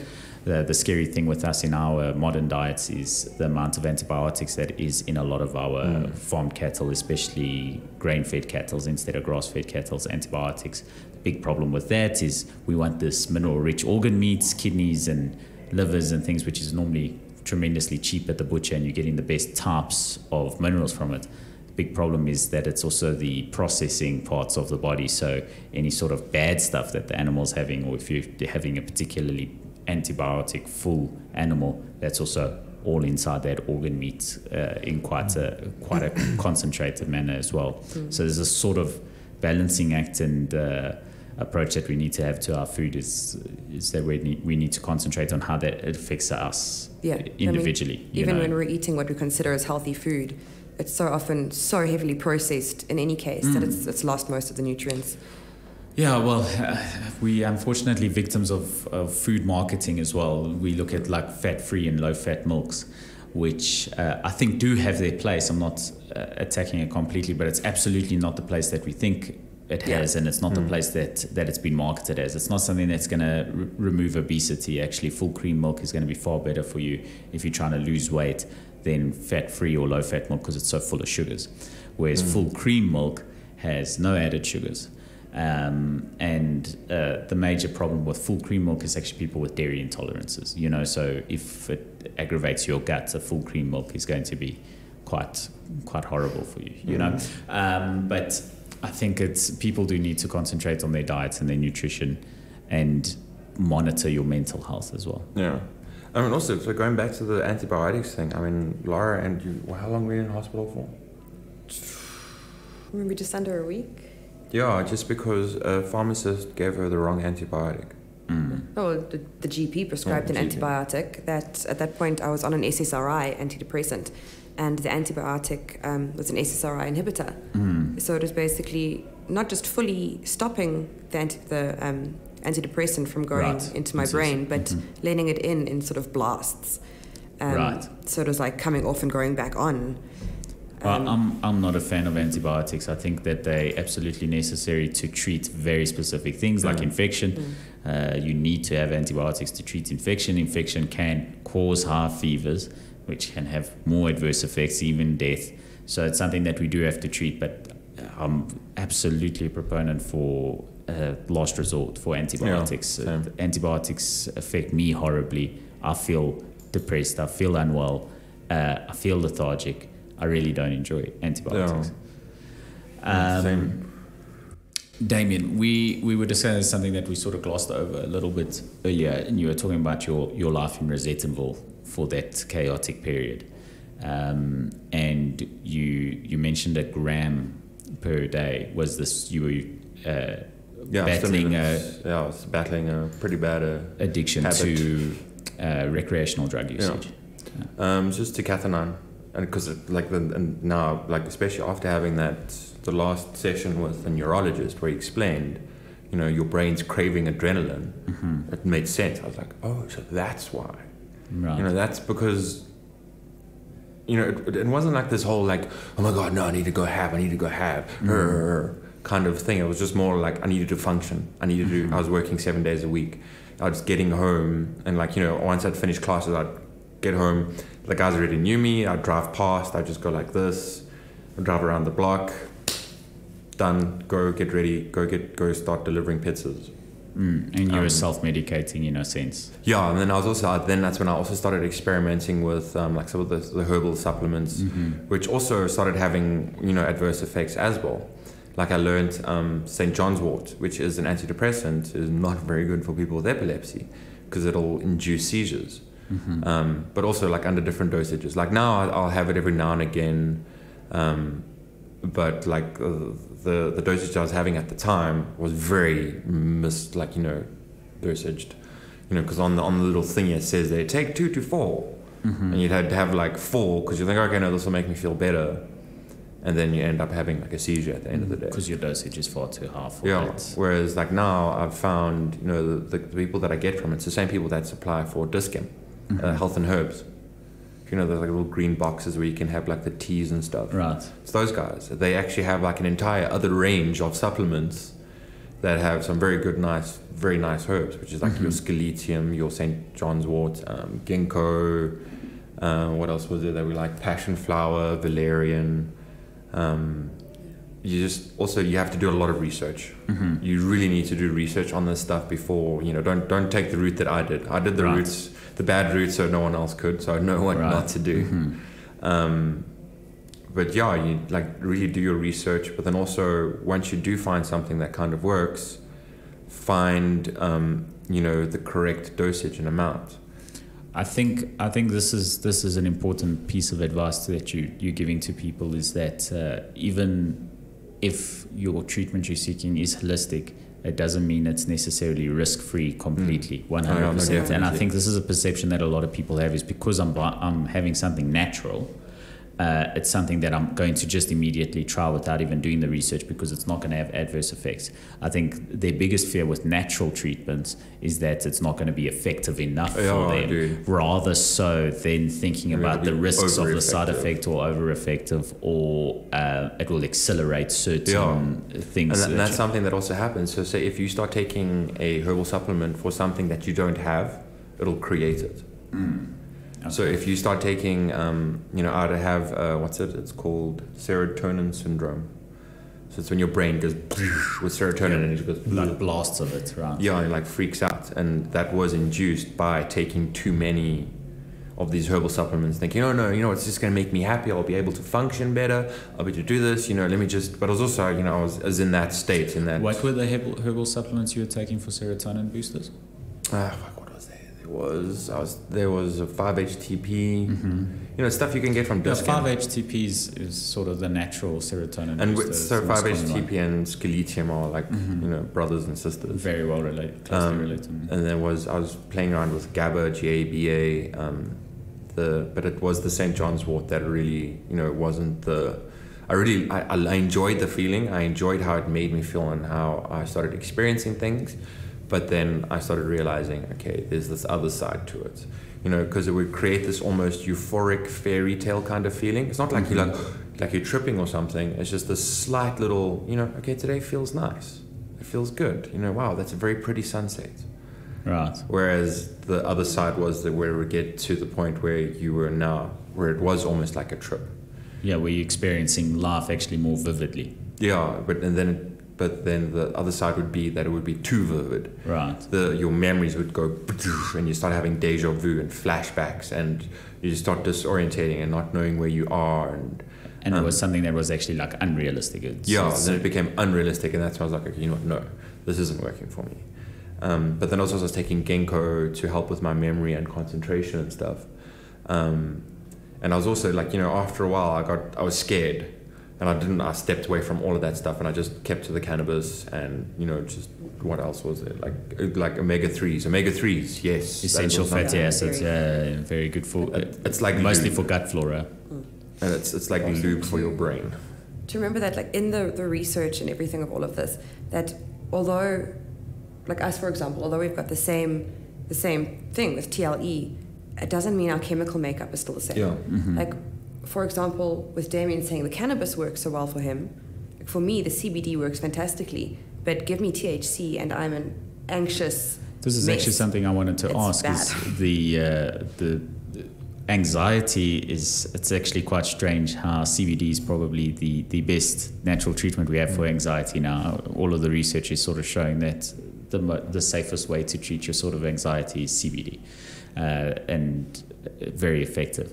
Whereas THC, on the other hand, causes so much paranoia and anxiety and things like that. So it's quite interesting that you bring that up, is that you could have CBD oil with the THC removed. Yeah, You know, so- cannabis oils with THC removed, and that's massively beneficial to you. Yeah, CBD oil does me wonders, but so, I mean, if I was to go just smoke a joint or something, major panic attacks and not a very pleasant person to be around. But that's also like, you know, I don't really smoke anymore either. I cook.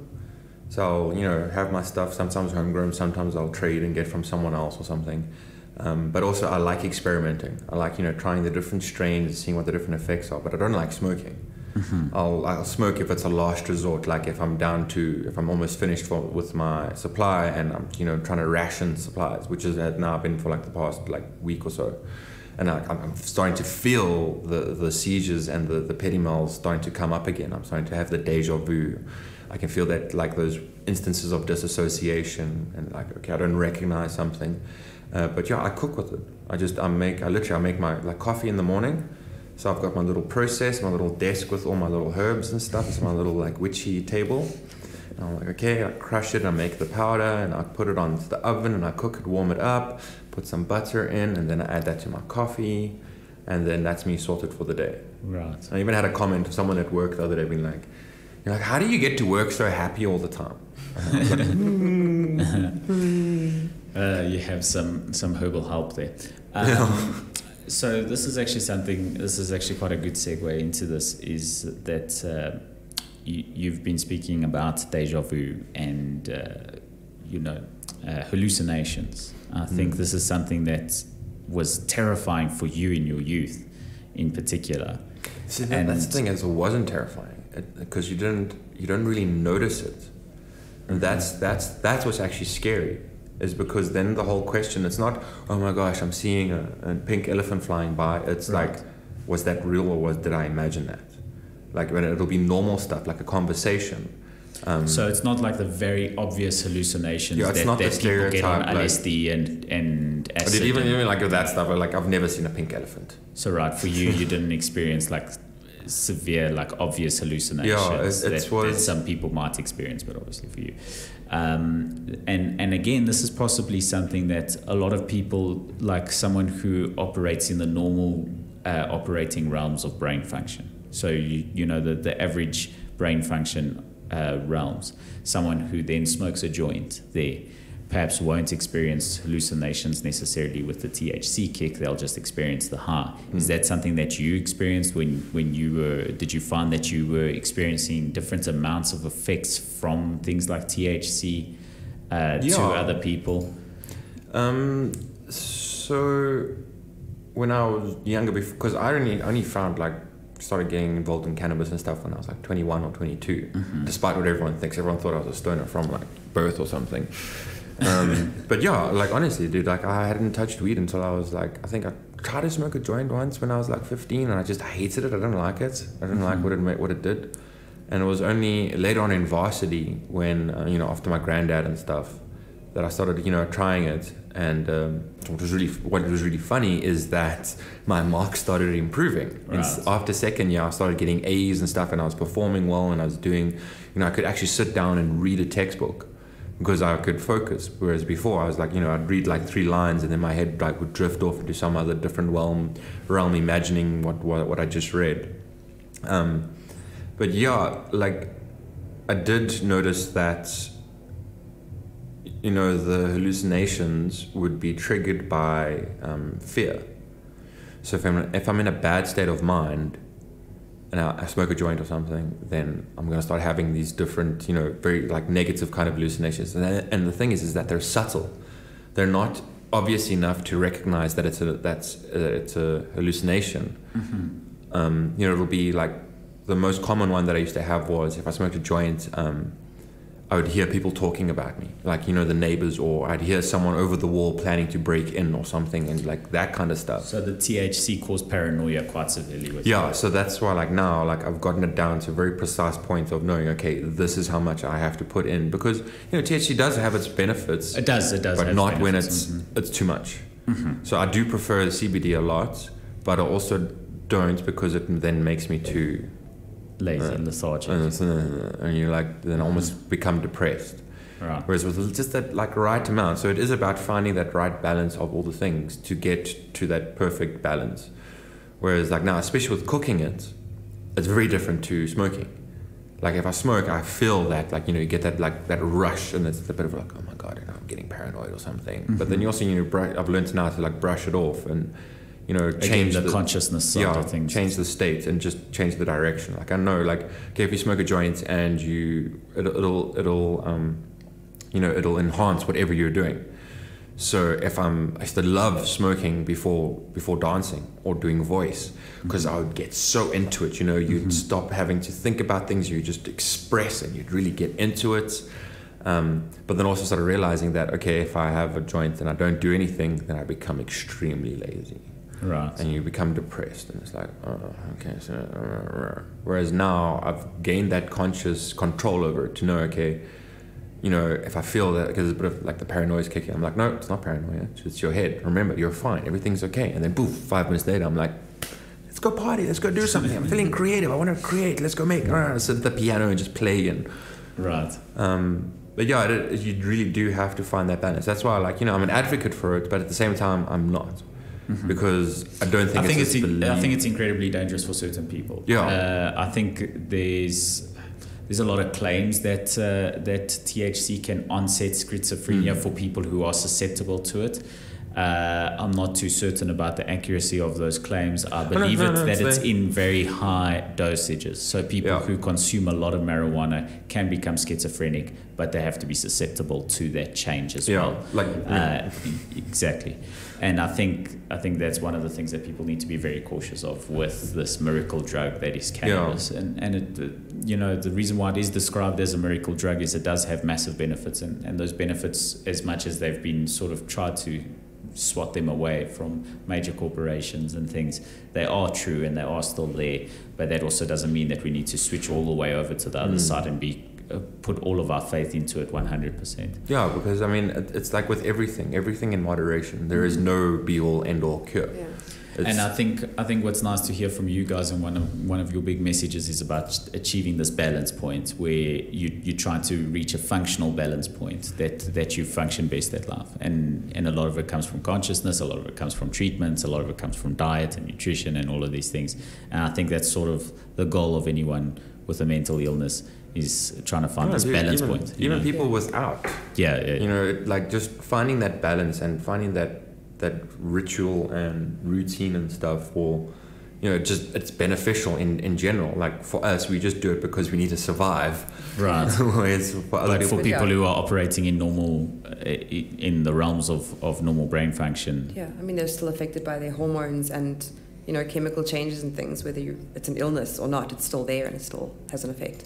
Absolutely, especially women with the hormonal changes that you experience with massive peaks at certain times, certain periods, and the fluctuations are so fast and heavy. And I think this is something that affected you, Damien, as well. We were discussing that you had these fluctuations when you came off of medication, and that the rapidness of that change affected you so badly. And I think that's what's interesting about women, the difficulties that they have to go through is the rapidness of the change of the hormones, whereas with men, obviously, quite a lot more consistent. So we do have hormonal changes. A lot of men experience depression that they've never experienced. They only get it in their 40s, and it happens due to the massive dips in testosterone that they have. But at least it's gradual. You know, it's not these very rapid changes in hormones. Whereas, like for like a person with TLE, they become accustomed to those rapid changes. Like, although my TLE does get a bit more hectic at certain times of the month. Yeah, this is actually something that I wanted to question. It's the hormones do affect the symptoms of your TLE. Definitely. And then also it makes, you know, me, like also I'm very susceptible. You know, you could say the empath or whatever that the neuro term is. It's just because, you know, being in the States, you grew up having to learn how to watch other people and know, okay, how to change yourself and whatever state you're in to adapt to the situation, which makes you then, you know, you're very susceptible, you're very observant of people. Like with Lara, she'll come and she'll lose her shit and I'll be like 3 days. And she's like, damn it. And because 3 days later she'll start her period. Right. So you've actually learned her emotions, and she has like triggers that she sends off to you, like actual physical. Like certain words she'll say. She only says certain things at that time, and I'm like, 3 days. 3 days. And then she's either like, oh, and angry, or she's like, oh, thank God, that's what it is. Like it's an understanding. I haven't just lost it completely. Right. What I wanted to discuss in quite a bit more detail is the hallucinations. I think that's quite interesting, and especially because it's something so far away from people's general understanding of TLE. And I don't know if it's something, as much as you guys have the same condition, you don't have the same symptoms. And Lara, I don't know if you've experienced hallucinations to the same extent that Damien has. I have experienced hallucinations quite a bit. The most common are auditory hallucinations, but then also sort of seeing things and stuff. Most of those sort of symptoms come more when I'm tired, and so like sort of if I'm lying down about to fall asleep, that's when I start. It's almost like my brain goes into dream mode before the rest of my body shuts down. But yeah, hearing things happens quite often. And again, I think Damien sort of mentioned, it's not so much what you see or hear that's necessarily scary. It's not like these horror images and things. What's scary is more, you know, what to trust. It's knowing which is real and which is not. Okay. And I find it quite interesting that you're talking about when you're tired and as you're about to fall asleep, obviously the sleep hormone being melatonin, and we can get melatonin from milk chocolate, from milk itself. You know, I mean, the whole old wives' tale of drink a warm glass of milk before bed and you'll sleep better is actually based in reality is that it's very high in the hormone melatonin, which assists with sleep. However, if you take melatonin-inducing drugs, it can cause hallucinations. You know, sleeping tablets very heavily cause hallucinations, and I wonder if that's something aligned to that, is that it's the increased melatonin hormone as you're about to fall asleep, then reacts with your condition, and then these hallucinations are quite heavily onset. Yeah, I think that's a pretty good assumption. Yeah. But once again, none of us are trained doctors. None of us are qualified to diagnose anything. We're just talking about life experience. So your hallucinations mostly auditory, similar to you, Damien? Yeah, no, okay. So, but I used to have those auditories like when I was a kid. Like the most common one was hearing my name. I run through the house like, yes. It's like, what are you talking about? No one's calling you. Yeah. then that also kind of goes back to that esoteric side, which is also, I find myself, diving more into that stuff as well, because it would explain the things without, having to be scientific about it. It's like, okay, this is what you're experiencing, this is how you can deal with it, and it's all like, psychological structures that you can use and apply, and changing your paradigm. Like, I love like the word paradigm, because that's what it is. Your brain gets into a certain system, and then you have to either change it or ride with it. Mm-hmm. Like, I don't like saying like that, it's a mental illness. I just say it's a mental, what's the word? State, almost. Yeah, it's like a difference. It's not like, because it's an illness when it affects you negatively. Like, there are the negative sides, obviously, like if you have a really bad seizure, where you actually physically get damaged and your body, like, I remember waking up with a pillow covered in blood because half my tongue's sitting on the pillow. But then there was that other side to it, which I actually kind of miss now, which was that almost magical side to it. It would feel like you're living this magical life. You were more able to be creative during those times, especially from like a creative standpoint. We find a lot of creatives don't operate within the normal realms of mental state, so I think that's what you're saying is you don't feel you have a mental illness, you have mental variety. You're sort of not variety. So that you're not suffering from your condition necessarily. You're just operating outside of the realms of normal mental operation, of normal brain operation. You're operating outside of those realms, especially now that you're at the point where you're managing it, because it's certainly mental illness when you're at the point where you can't manage, where you're suffering severely from depression, bipolar disorder, from those effects. You're suffering heavily. I can't speak either.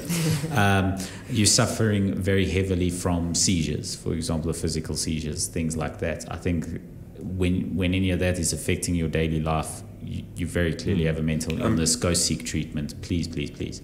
And if you're not being negatively affected in your daily life, then perceive it as mental variety and sort of encourage those around you to accept that you're diverse in your mental state, rather than try to operate within the normal realms, because that's where you're going to start losing these things like personality. When we discussed that medication was helping you achieve the state of normalness, this normal operating state, but you lost so much of yourself within that. You lose personality, you lose your creative ability, you're losing so much by using the drugs to bring you into this normal state.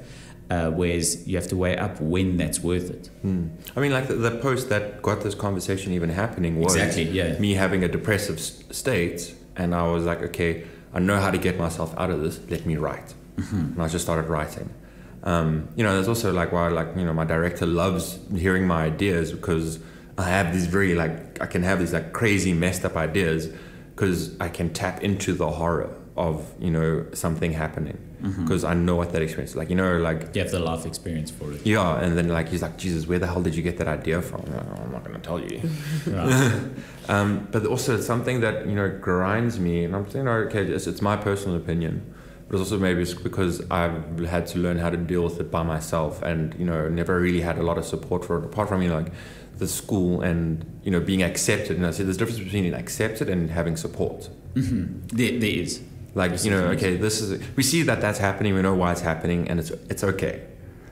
But, there was never really that, let's help you fix this, let's change that.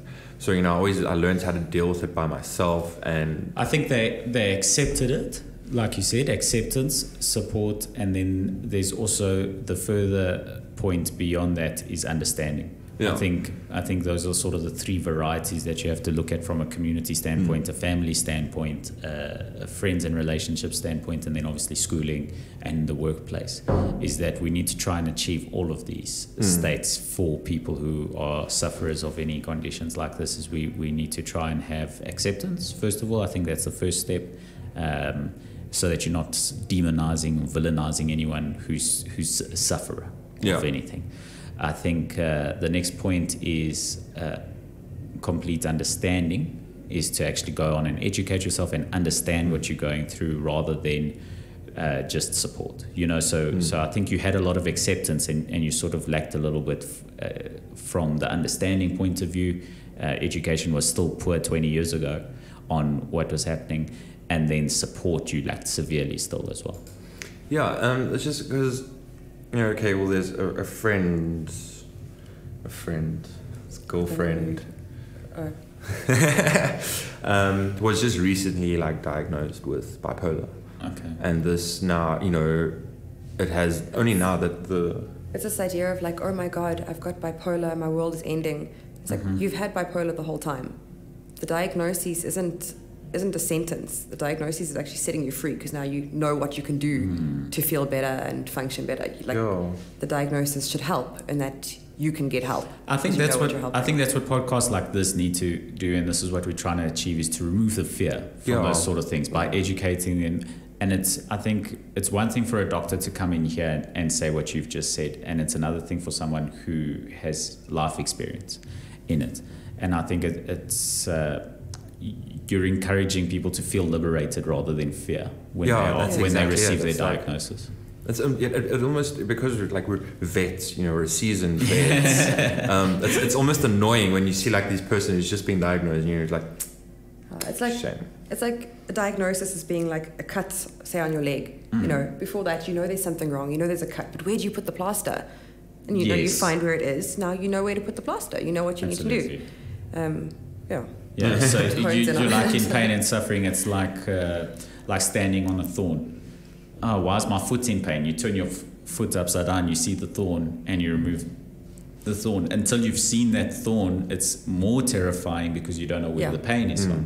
Once you see the thorn, you actually get that point of liberation. You know what steps of action to take. Yeah, that's it. That's why I love that phrase. I think I'm going to keep that. The mental variety. It's don't be scared of it. Use it to your advantage. I like it as well. I agree with you. And I think, I hope that it brings other people liberation. I hope that it brings other people clarity and comfort in their conditions. I hope that it brings someone comfort where, if you're not suffering, if it's not affecting your daily life in such a negative way, treat it as mental variety and stop trying to necessarily force your brain to conform, because there's beauty in your mental variety. There's beauty in diversity. Yeah. The dark for every dark that comes with it comes 10 times more color and light. That's exactly. Yeah, and that's it. It's I would never give this up. I'd rather, I'd suffer with the seizures and stuff, because, the other side is experiencing life in a completely different way, seeing the world from a different perspective. You're not just in this box that you have to now move along with. You're outside of the box, taking a surf on the frickin' wave. That's it. And you're going wherever you want with it. I think the next step in that is obviously I still live daily with my ADHD, and it doesn't affect me negatively in the slightest way, and I've managed to keep my personality without being on the drugs that would make me concentrate, which would help me get through school, etc.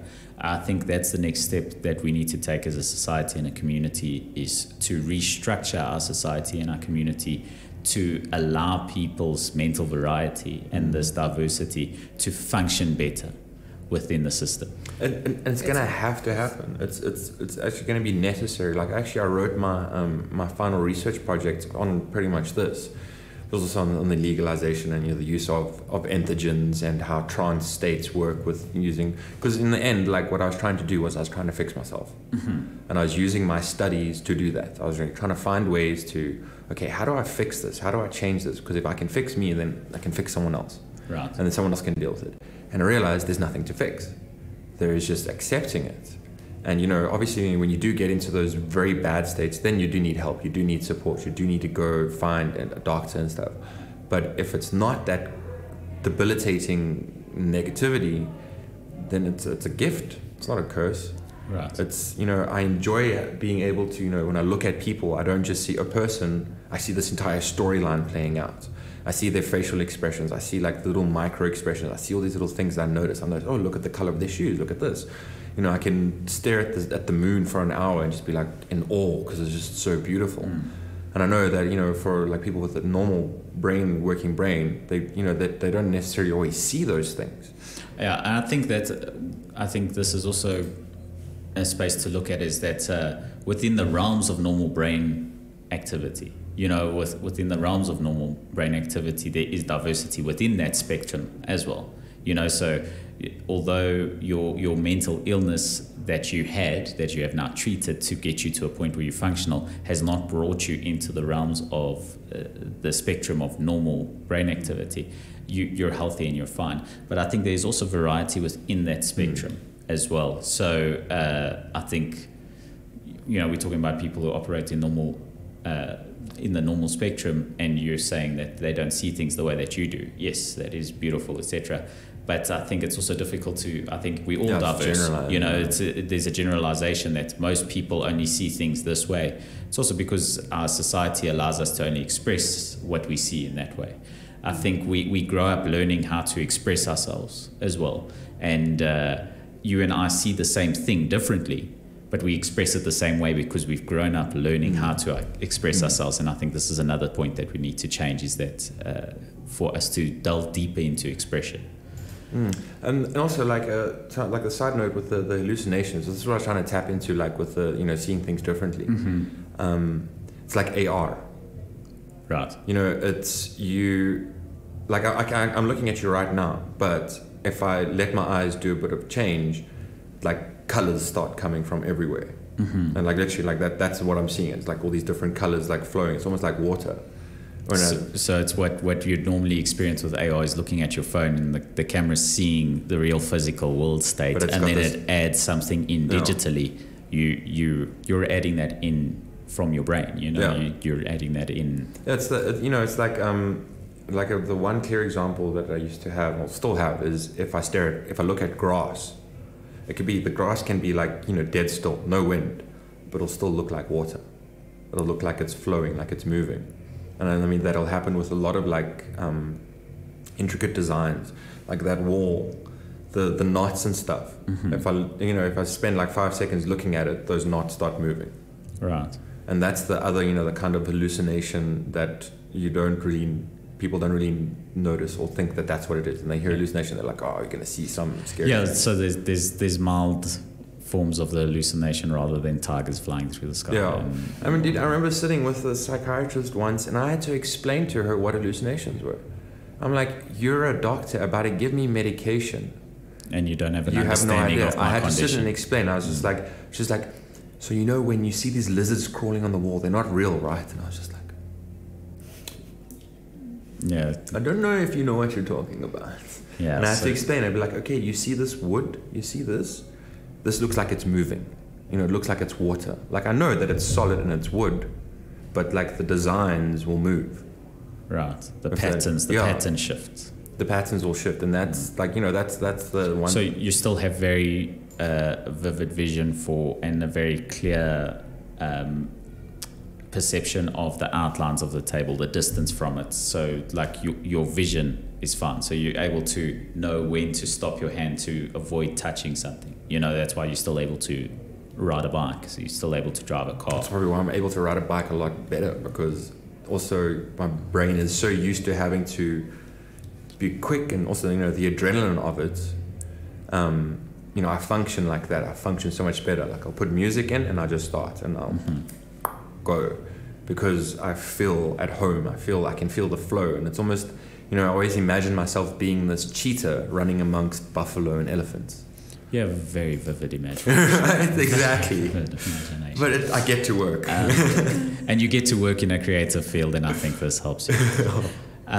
Guys, thank you so much for joining me. I'd love to have you in again sometime to discuss this further. I hope this is helpful to people. Oh, I hope so too. Like, and also, you know, we're not doctors or anything. No, it's of course. Just our personal experience. Yeah. Last bits of advice, anyone who's experiencing any symptoms? Go see a doctor. Sure, yeah. Go see a doctor, but someone you trust. Don't just, you know, somebody you trust. Don't just take any answer as the only answer, and get to know yourself and your mental state. Okay. Through yourself. Also, don't think that like one doctor is the be all. Like, if it doesn't feel right, find another one. Right. Because a lot of people think, okay, no, this person's going to know everything, and because they're a doctor. Yeah. So you just take the doctor's word for it. Okay. So, be conscious. Try to be as conscious as possible. If you're suffering and you're not able to live your daily life, do something about it immediately. Don't wait. And second of all, if you're not happy with your doctor, find another one. And exercise. And exercise and eat healthy. Exercise and eat healthy and be creative. I Have often fun. complained about sort of feeling like a guinea pig in the initial stages, but there needs to be trial and error. Nobody's going to automatically know what to put you on or how to help you just from saying hello. There will be trial and error. Just give it some time. Okay. It's not a absolute accurate science. Yeah, don't be scared. Any shout outs, anything that you need to promote, anything you need to bump? Instagrams, work, the school that you work at, anything like that? No, okay. No, we're pretty independent. Okay, So great. shout out to my lovely wife. Oh, Or thanks, husband. Dave. Technically, she's my husband. Explain further on that, please. So we wanted to both get our names changed because we've got a civil union. Okay. Which is actually also mind-blowing because, okay, I might be wrong, but from what I understand is that gay people still can't get married. They can get a civil union. Not a civil marriage. Yeah. So it's all the same paperwork. It just has a different name because, Churches and Equality. Churches. So yeah, we wanted to get that and be, as equals. So we both wanted to change our surnames and be Harry Smith, which would be really funny because 10 years down the line I'll rock up in Harry Smith and be like, where's my land? Right. But apparently we wasn't allowed to because even with that, with the civil union, on the paper it says there, partner A, husband, partner B, wife. And for me as the female to change my surname, obviously it would happen immediately. But for Damien to have his surname changed would take motivational letters and up to 2 years waiting period. And she I was was very impatient really on done the day. being Smith. So, yeah. So I, decided to screw the system because they wouldn't let me do what I wanted. So I put myself down as wife and put her as husband. And they signed it off. Inequality, equality, we put me down as Okay, husband we and you put down as me wife. down. Not you. Okay.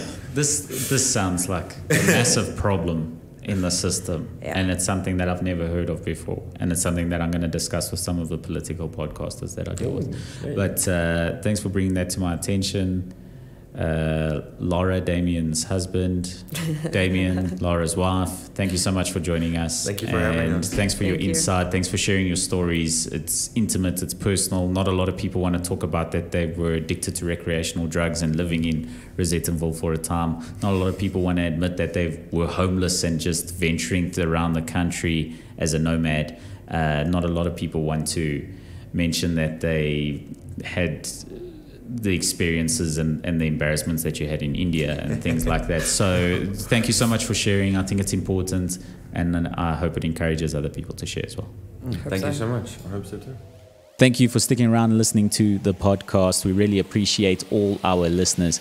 Big thank you to Vodcast TV as well. This episode of the Marco Martins Revolution was brought to you by Vodcast TV, Johannesburg's premier podcast studio platform. Visit vodcasttv.com right now for more.